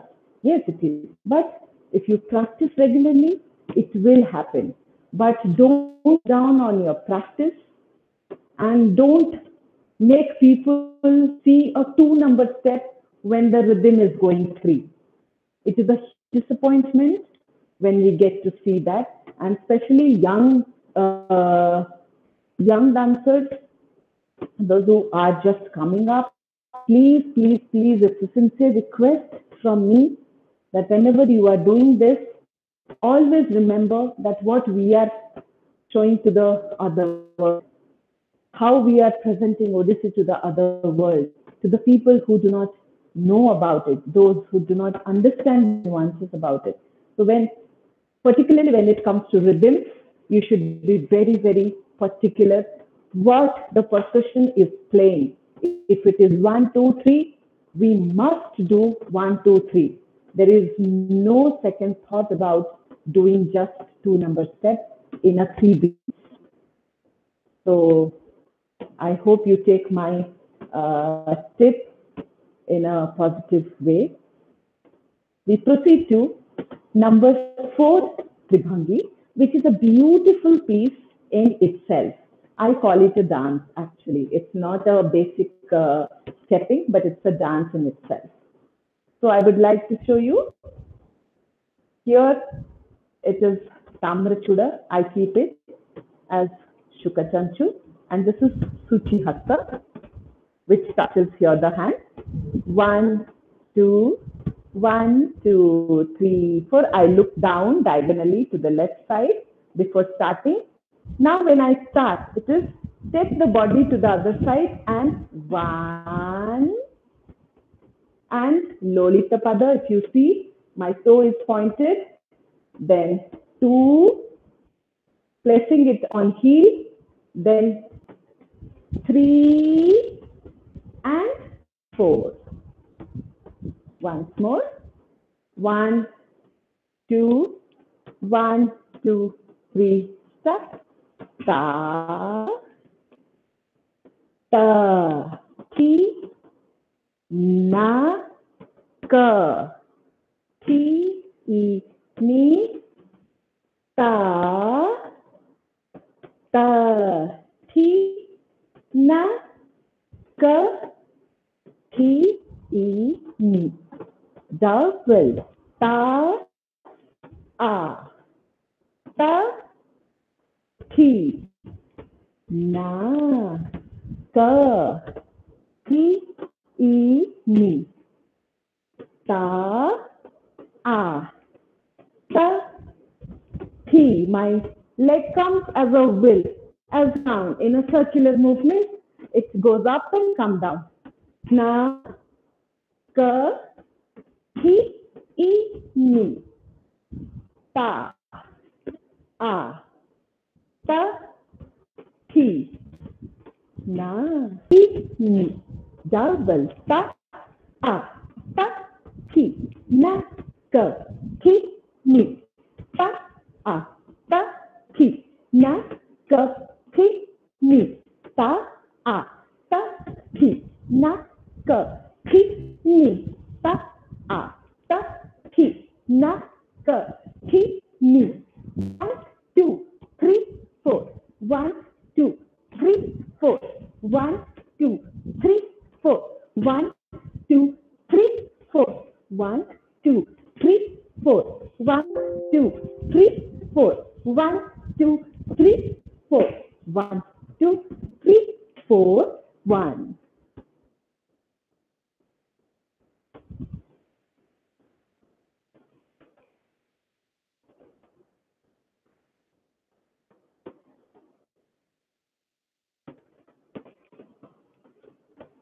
So this was number 3, and so 1, 2, 3, 4 Tribhangi.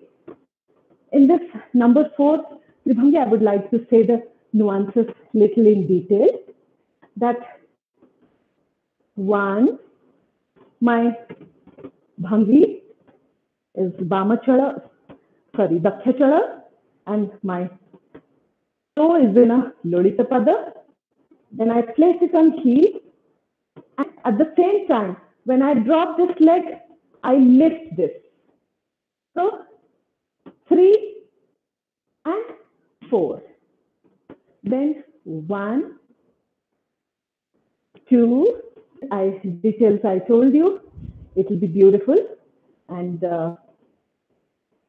we still have one more speed to it, and we have to go 8 times together. There's a space constraint here, so I could not show you that. So I will just show the double speed in 4/4, going to 4/4 in both sides. I'll show. 1, 2, 1, 2, 3, 4. Ta, a, ta, ti, na, ka, ti, ni. Ta, a, ta, ti, na, ka, ti, ni. Dhei, ta, ti, ni, ti, na. Kadapaka, ta, ti, ni, ti, na. Dhei, ta, ti, ni, ti, na. Kadapaka, ta, ti, ni, ti, na.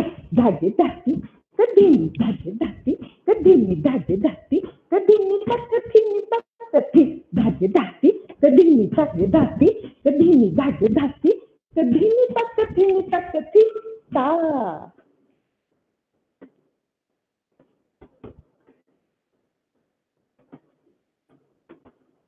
So now that I would like to ask you if you want to, do it right now.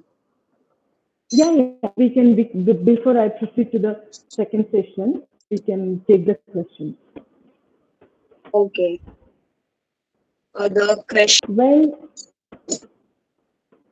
this is a very tricky question to answer.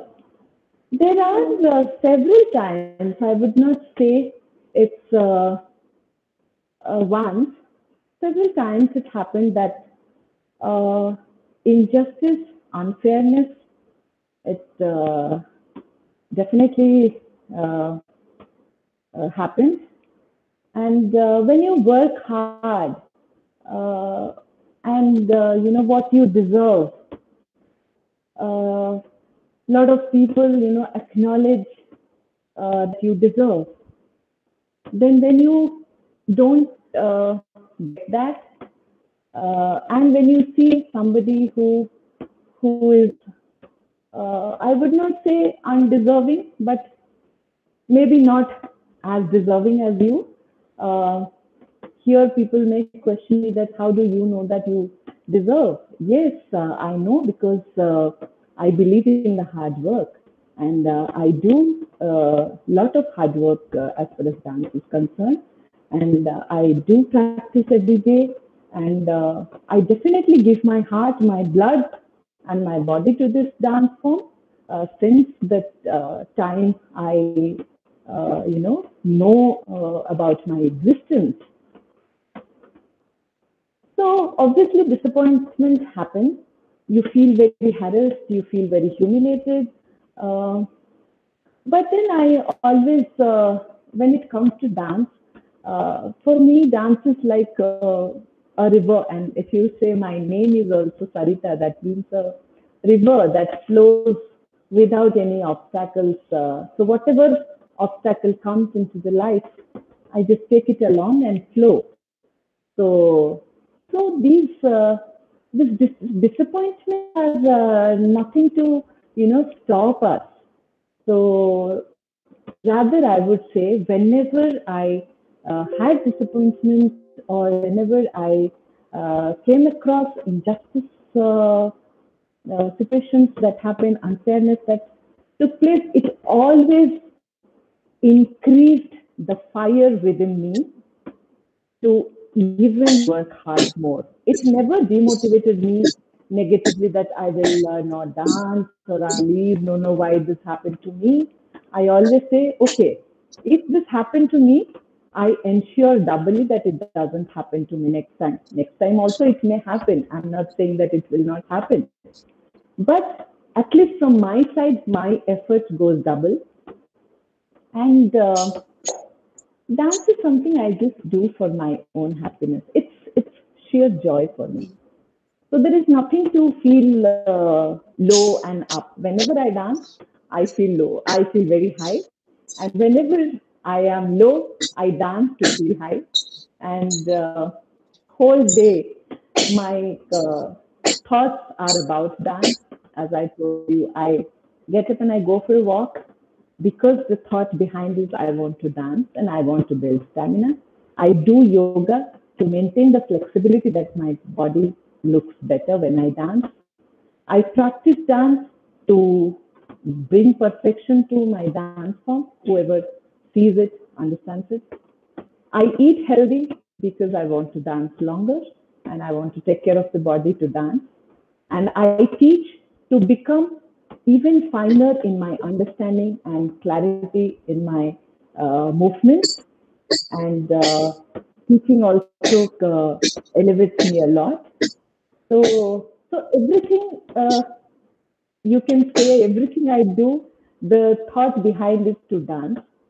So then, how can something irritants and demotivation cannot stop you? If you are a true artist, then it will never stop you. If you are doing these things to get something, then yes, you may stop. But for me, it's like if I get something, it's okay. If I don't get something, dance is the happiness I get, and that is the ultimate objective for me. So, so I always bounce back because I'm a Leo, and I know how to bounce back well. Thank you so much, ma'am. So this was the question for today. So we can continue with the workshop. Okay. Thank you so much, Vidhi. Thank you. So we go to number 5, Tribhangi.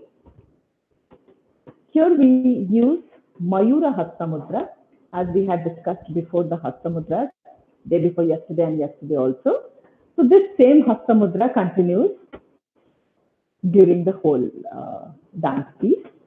It is 1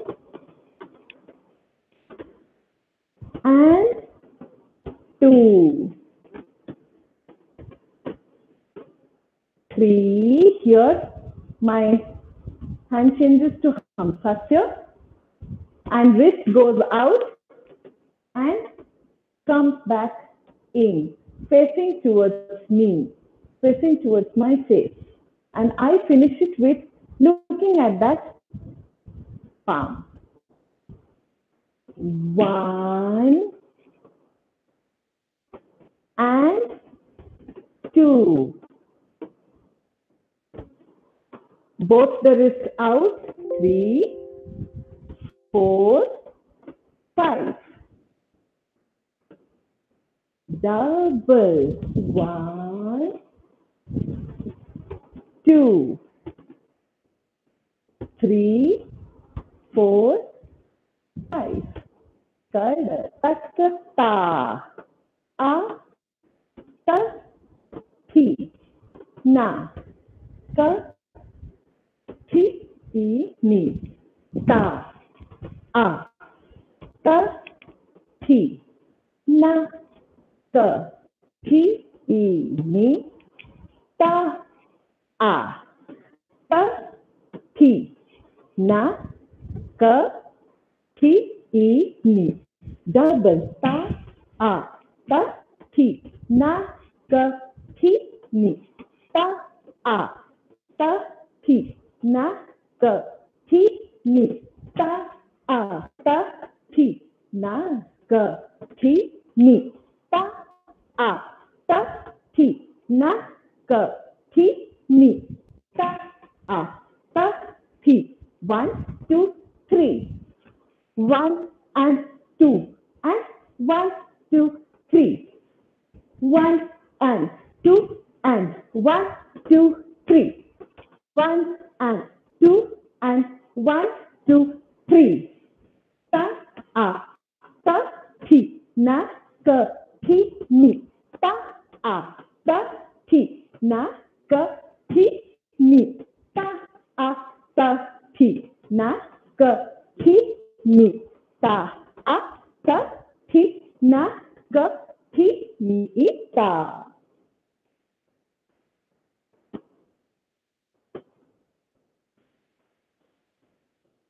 So this was number Vibhangi, where the body goes like a big will, like 1. It starts from here, goes down and finishes here. And same this side, it starts from here, goes like a big circle and finishes this side. So hope you understand the movement. If you have any query about, then if you mention, we can definitely, any step so far we have taught you, shown you, any doubt in any of the movement, you can surely raise a question there so that we can show you again and clarify your doubts. Now we proceed to number 6, Tribhangi, which is also a beautiful piece. Here we keep the hand in Hamsasya Hasta Mudra. Yes. And look will be placed down, left side. 2, 2, 3, start. 1, side body. 2, 3. There is a brush on the heel. 4, 5, 6. Tack. 1, 2. My wrist goes in a circular movement.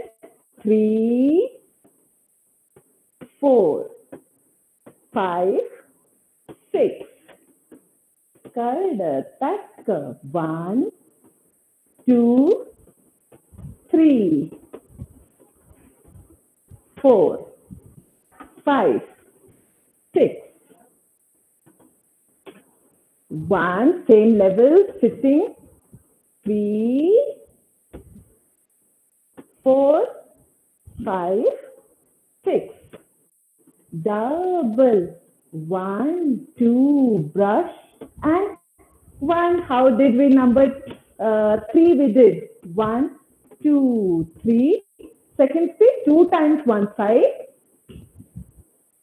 1, 2, 3. 1, 2, 3. 1, 2, 3. Kadatak. 1, 2, 3. Ta, thi. Na, ka, thi, ni. Ta, thi.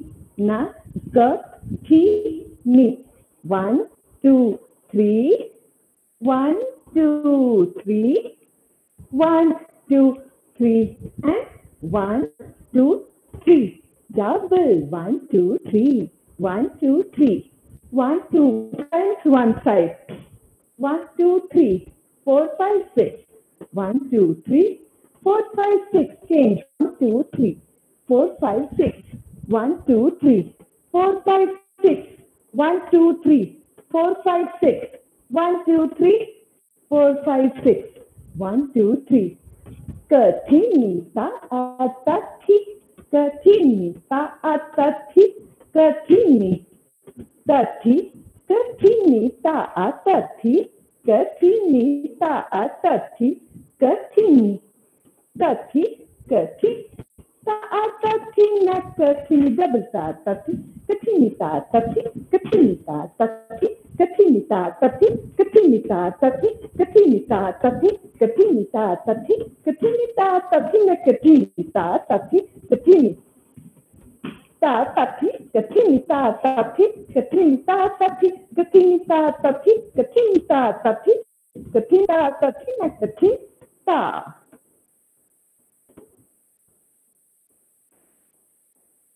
We just take a 10-second break to have a little water and come. Please be tuned.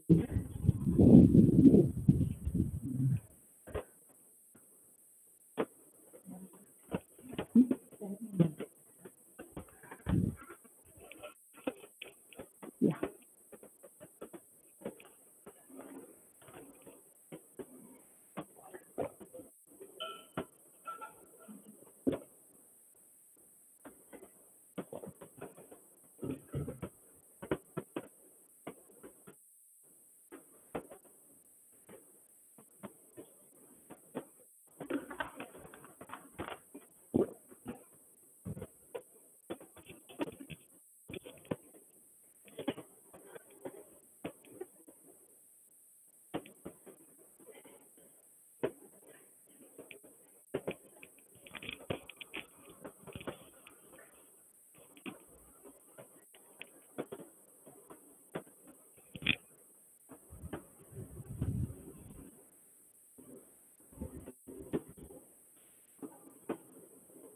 We come back here. So we proceed to the number 7 Tribhangi. This needs little more attention from you.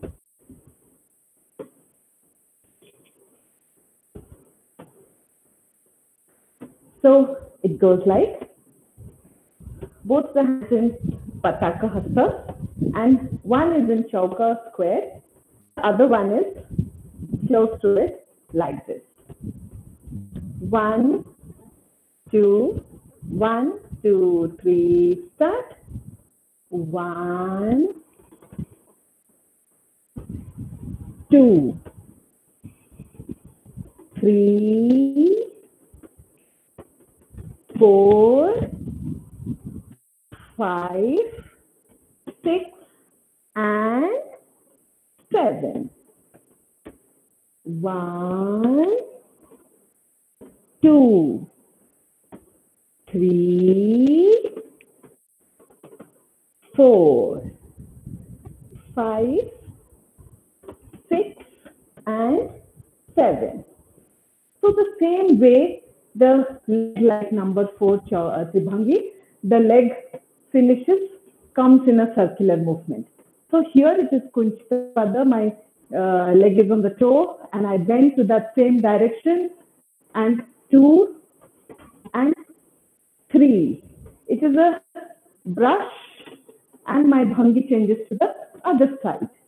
Then flat, then again toe at the back, then flat, and 7. 1 again on the toe, 2, 3, 4, 5, 6, and 7. So we proceed again. 1, 2, 1, 2, 3, step. 1, 2, 3. Palm lifted, no, like this. 3, 4, 5, 6, and 7. 1, 2, 3, 4, 5, 6, and 7. Double. 1, 2, 3, 4, 5, 6, 7. 1, 2, 3. Use your body with lot of facility. 7. 1, 2, 3, 4, 5, 7. 1, 2, 3, and 4, 5, 6, and 7. Double.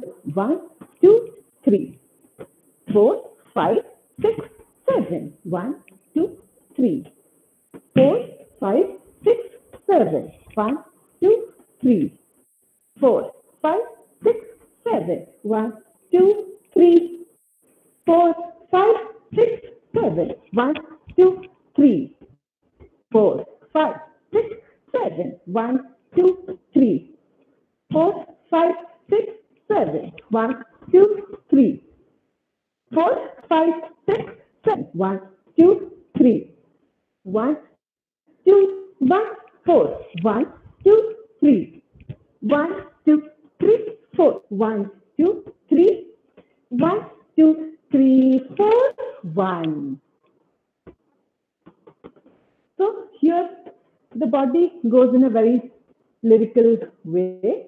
1, 2, 3, 1, 2, 1, 2, 1, 2, 3, 1, 2, 1, 2. So the lot of chances are there that while doing, your hip moves with it. But that is where you need to control.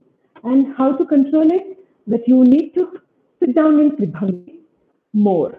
If you allow the body to stand, if you don't take the pressure on the legs, then your hip will become loose and it will start going from one side to the other.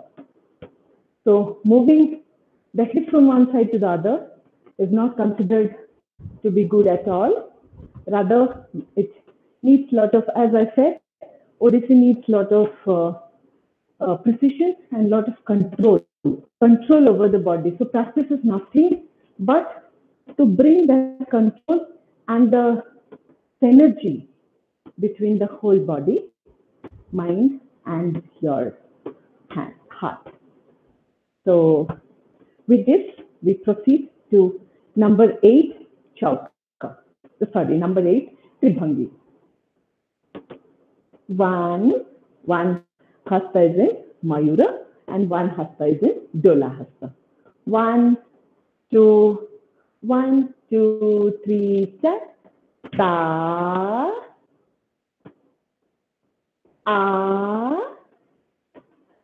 ta,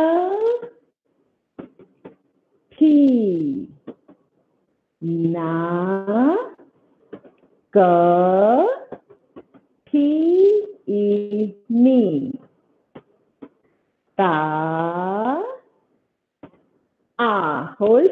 Now the leg goes from here to the heel. She places it. Chandana, can you come little ahead? Yes. Yes. So do the left side. Do the left side. So from Tribhangi, it goes to 1, Lolita Pada, 2, heel, and the body bends there. Yes. You see the knee is bent to the side. Yes. Then from there the wrist bends. Wrist goes in Mari. As we said, a spin. So here the wrist also goes in a spin. So Brahmita Mayasya, 4, then 6, 7, 8. Once more. 1.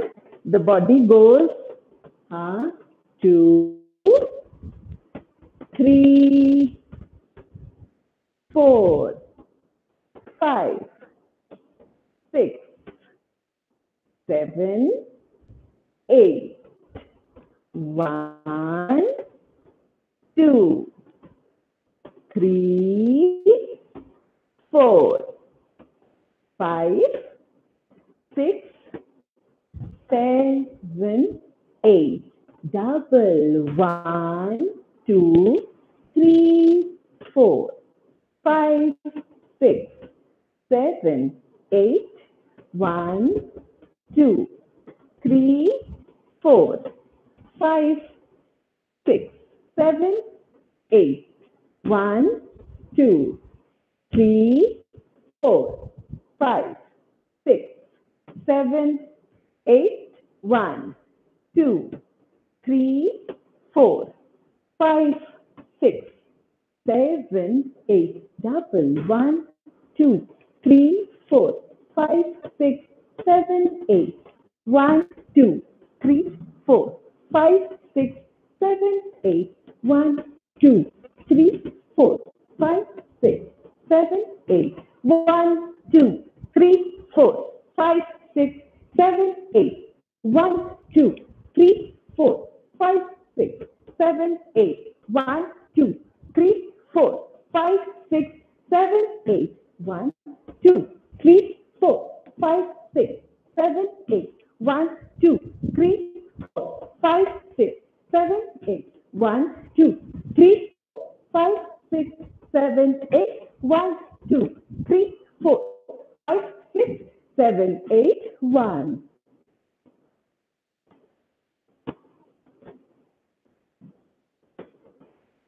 As before also I told, why we call it 1 number Tribhangi, 2 number Tribhangi, 3 number Tribhangi, 10 number Tribhangi, or 7 number, 8 number, 10 number Chauka? Because it involves that many footsteps in that particular basic. So where it is 2 numbers, 2 steps are involved, 2 number Chauka. 7 steps involved, 7 number Chauka. Or 8 steps involved, 8 number Tribhangi or Chauka, whatever.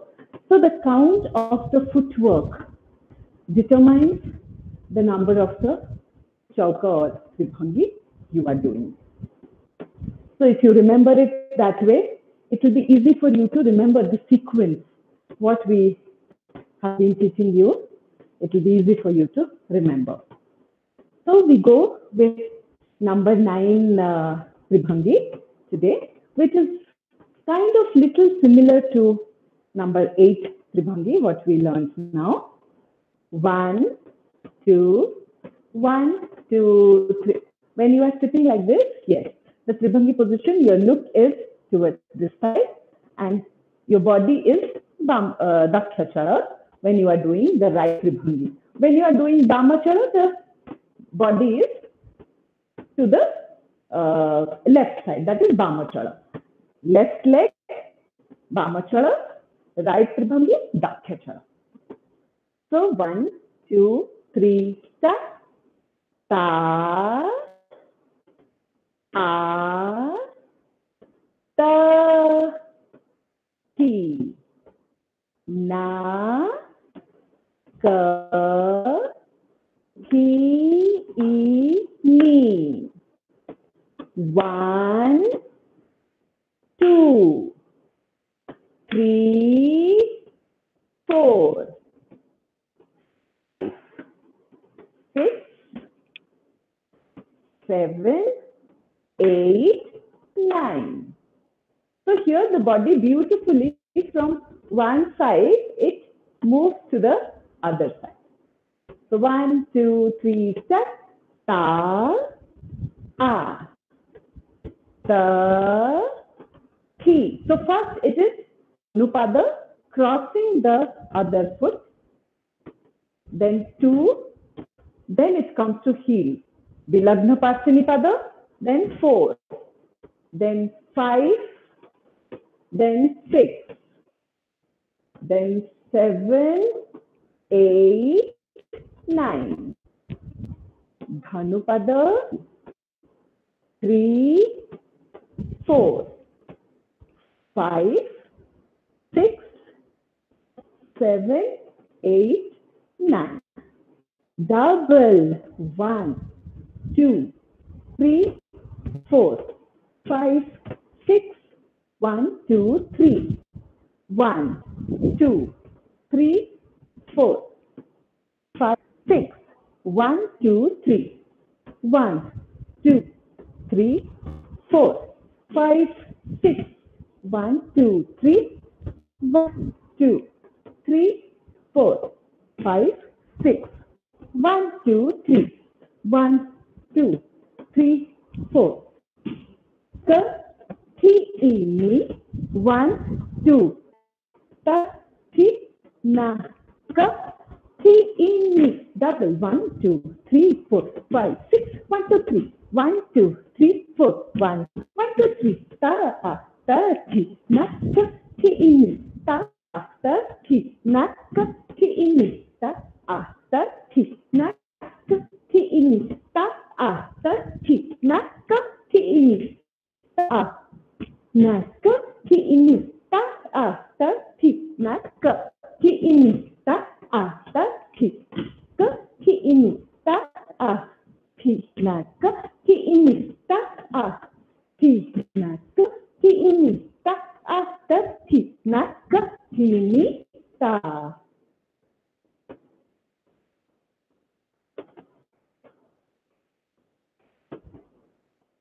So we are almost done with the Tribhangis and 10 number Tribhangis left. And today I would like to talk about something about Abhinaya, which is good for everyone, and nice to what is Abhinaya?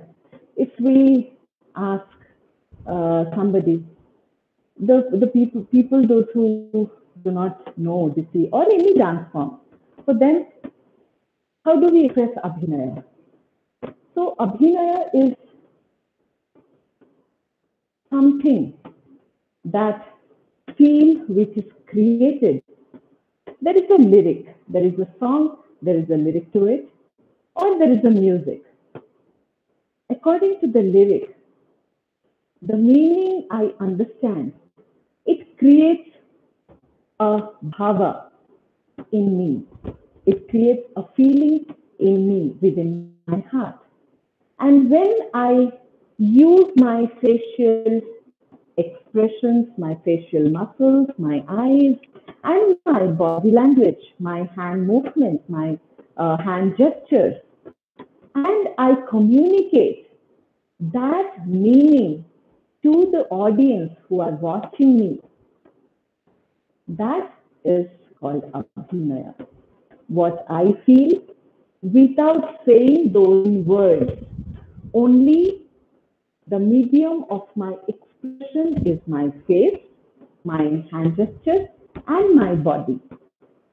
So how do, so suppose I say that if I have to tell you that where is, suppose we take Krishna, where is Krishna gone? If a Sakhi is asking, or if Radha is asking, that where is Krishna gone?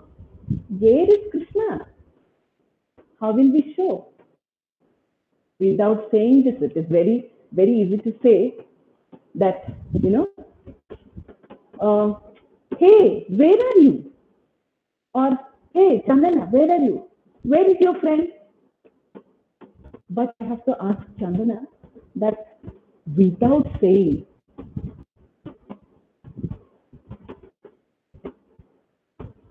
where is Krishna? I look for him everywhere, this side of the forest, this side of the forest. I went and I roamed in the entire forest, but I did not see Krishna. Kahi gale se murali phunka. So if I take this Oriya Abhinaya, that kahi gale murali phunka, jubati rasiya kamini ramka. Where is Krishna? Krishna is the one who is the player of the flute. This Vishnu has the flute. And this is called Murali, this is called Venu, this is called Bansi. Different language, people use different words. So Murali is flute, Phunka is the person who plays it. We blow it. That's how the flute plays.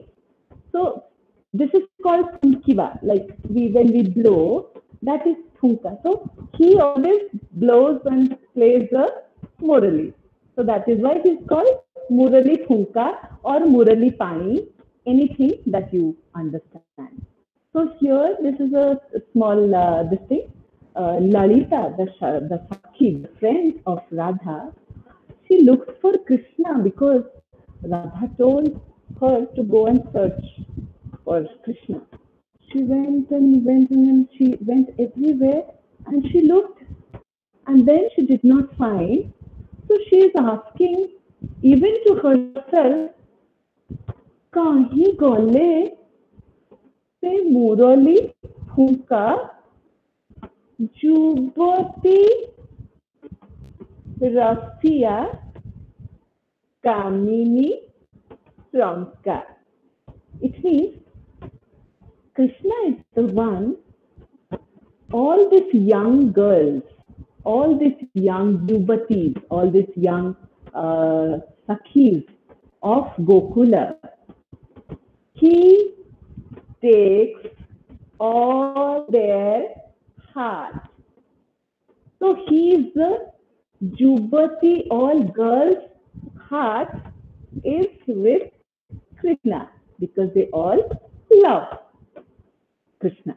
So if we Tribhanga Bhangire Murali Bajai, it means he plays the Venu, he plays the Murali as a Radhike. So Tribhanga Bhangire Murali Bajai, he calls Radha and all the Sakhis that, oh, come, let's all dance together. But where is that Krishna gone? Lalita is perfect. So let's do this little piece. You can also learn. So from the beginning, if we come, Lalita is looking for Krishna. Dha te te dhi, dha tunna. Ta te dhi dhatuna. Dha te dhi dhatuna. Ta te dhi. Looking for, searching for Krishna. Dha te dhi dhatuna. Ta te dhi dhatuna. Dha te dhi dhatuna. Ta te dhi dhatuna. Okay, let's do it once more. 1, 2, 3. Do. 1, 2, 3. Start. Dha, dha, te dhi, dha, tunna. Ta, te dhi, dha, tunna. Dha, te dhi, dha, tunna. Ta, te dhi. She's lifting the creeper that is hiding here. But then no, he is not here also. She's looking for far. She's looking far. That is he somewhere? Is he sitting on any tree? Because Krishna has the habit of sitting on the tree and playing the murali. Is he sitting on the tree? No. Then where is Krishna gone? Then she asks, Kahi gale murali phunka. Kahi gale, kahi gale, kahi gale murali phunka. Once more we do from triangle, from here. 1, 2, 3, start. Kahi gale, you are asking, kahi gale murali phunka. Then go to the right side. Kahi gale, kahi gale, kahi gale murali phunka. Sejubati rasiya kamini ranka. Kahi gale murali phunka. So here we are showing Sejubati rasiya kamini ranka. But he is where? Kahi gale murali phunka. Tribhanga bhangir murali bajai. Tribhangir murali bajai. Tribhanga bhangir murali bajai. Daku thati asa, asa, asa, asa, asa, asa, radhika. Kahi gale murali phunka. Sejubati rasiya kamini ranka. Kahi gale murali phunka. So we do from the beginning once more. Yes. 1, 2, okay. 1, 2, 1, 2, 3. Start. Dha te dhi dhundo. You are searching for Krishna. Te dhi dhatun. Dha te dhi dhatun. Dha te dhi dhatuna. Dha te dhi dhatuna. Ta te dhi dhatuna. Dha te dhi dhatuna. Ta te dhi dhatuna. Kahi gale मुरली फुंका कहीं गले. Looking for both the sides. कहीं गले कहीं गले. 1 1 2 3. Say जुबती रसिया कामिनी रंका कहीं गले मुरली फुंका. A tribhanga bhangire. We are jumping to the side. A tribhanga. 2 3 4. A tribhanga bhangire. Murali bajai. To the front. Now again 2 times to the left, then 2 times to the right, and again moving to the front. 1 2 3 step. Atribhanga bhangi ive murali bajai. Tribhanga bhangi re murali bajai. Then from here, Atribhanga bhangir murali bajai. 1 2 3 4. Atribhanga bhangir murali bajai. डाकू थांती. वो ताली बजा के is calling. आ जाओ. इस तरफ भी गोपियों को बोल रहे आ जाओ यार, आओ तुम क्या आओ. Asa, because Radha is his most beloved one, so with lots of love he is calling Asa Radhika. So we go from Tribhanga Bhangire once more. 1 2 3 4. Atribhanga Bhangire murali bajai. Tribhanga Bhangire murali bajai. Tribhanga Bhangire murali bajai. Daku thanti. Asa asa asa asa asa asa Radhika. But I am not finding that Krishna only. Where is he? Kahi gale murali phunka se jubati rasiya kamini raka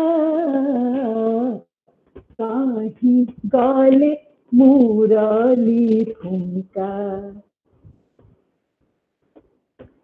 So these are the expressions that beginning when we start learning, because these are little simple expressions. So I hope you felt it easy and understood the meaning and understood what we did here. So as today's time, so we will do the Bhumi Pranam and we will do the stretching quickly. And Kadatak Gadiganata, Kadatak Gadiganatha, Kadatak Gadiganata, Uta Thi Na Kadatak Tak Thi Ni Ta, Uta Thi Na Kadatak Tak Thi Ni Ta. As every day we have been teaching you all the cooling down stretching, how to do So we will have a recap of that so that you can do it with proper count. 1. So crossing the legs and keeping the knees in shape and going down. Stretch from your hips nicely and stay there for 15, 20 counts. You feel good about it. If you are enjoying the stretching, be there for 20 counts. And 13, 14, 15, 16. Lift and then cross the same on left. Yes. 1, 2. Remember to keep the hip in the center. It should not move to one side. It has to be in center. 8, 9, 10, 11, 12, 13, 14, 15, 16, and 1. Relax. Now, yesterday's stretching, what we started. Yeah. Yes. Keeping the right leg in square. Yes. And spreading the other leg back in flat. The toe is flat and the body is in the center, and we go straight to the center, spreading the hands forward completely like a crocodile on the floor, flat body, hip in the center, and remain there for 15 to 20 seconds. 9, 10, 11, 12, 13, 14, 15, 16, and 1. Just lift the leg and reverse side. Stretch it. Keep the leg in the square and put the other leg back, and the toe is flat, the knee is flat, everything is flat and straight. Now go forward. First try to put the chest on the leg and bring your hands forward and go straight like a crocodile. Hip is in the center and you are getting a stretch on the center of the hip. That is very important to relax that muscle because we take a lot of load on those muscles. So the more we take care of those muscles, the longer and the healthier our dance career will be.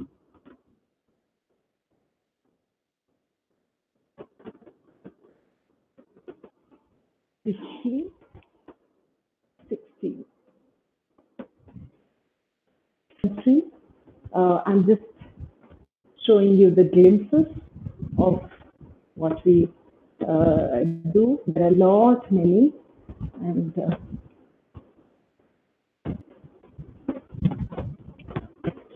now stretch your legs to the front. It is important to stretch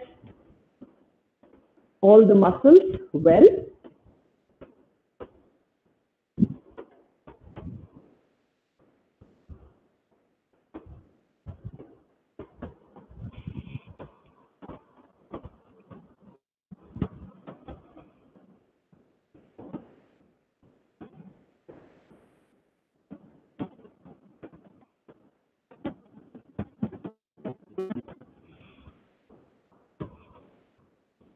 Touch the nose on the knees. If you are a beginner, if you don't have the flexibility, doesn't matter. Go how much you can, and every day, if you do it, you will be able to do completely.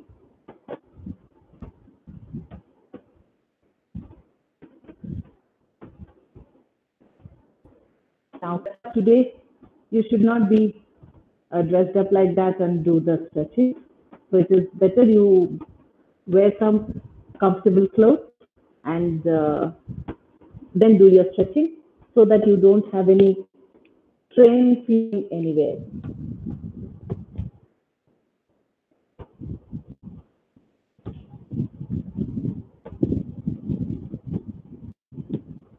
From here, put the hands beside the legs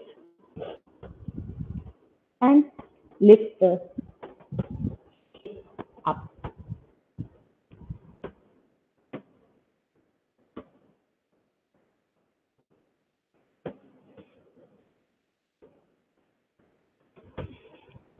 And now, slowly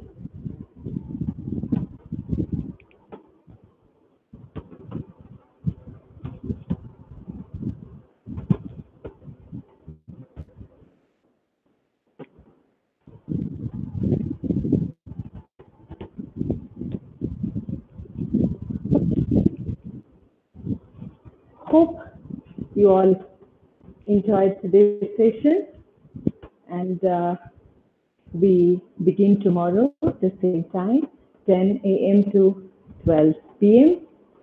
and 2 hours. And tomorrow is the concluding session, so don't miss it if you are following. Spread it among your friends and family who are passionate about Odissi and who are art lovers. They can join us. Anybody can join us a live session. And it's a beautiful opportunity for me to share my art. And it's a beautiful opportunity for all of you who are watching this being home and being safe. So during this COVID, my suggestion, be home, be safe. And I thank once again all the team members of SPIC MACAY for taking up this initiative and helping all of us to be in good spirits and mentally healthy. Thank you so much. See you all tomorrow. Thank you so much, ma'am. It's a great opportunity for all of us to host you and for all the viewers to learn from you. Today's session was really interesting, and the last piece that you took up was really beautiful. Thank you so much. Thank you, Vidhi. Thank you so much, Vidhi. And looking forward for tomorrow as well. We have some beautiful things tomorrow lined up, so thank you. Thank you, ma'am. And also, I would like to thank Sanjana ji for coming together with you. Yes. Yeah. Chandana and me, we extend our gratitude to all of you, all the members of SPIC MACAY. Thank you. Thank you, Vidhi. Thank you. See you tomorrow.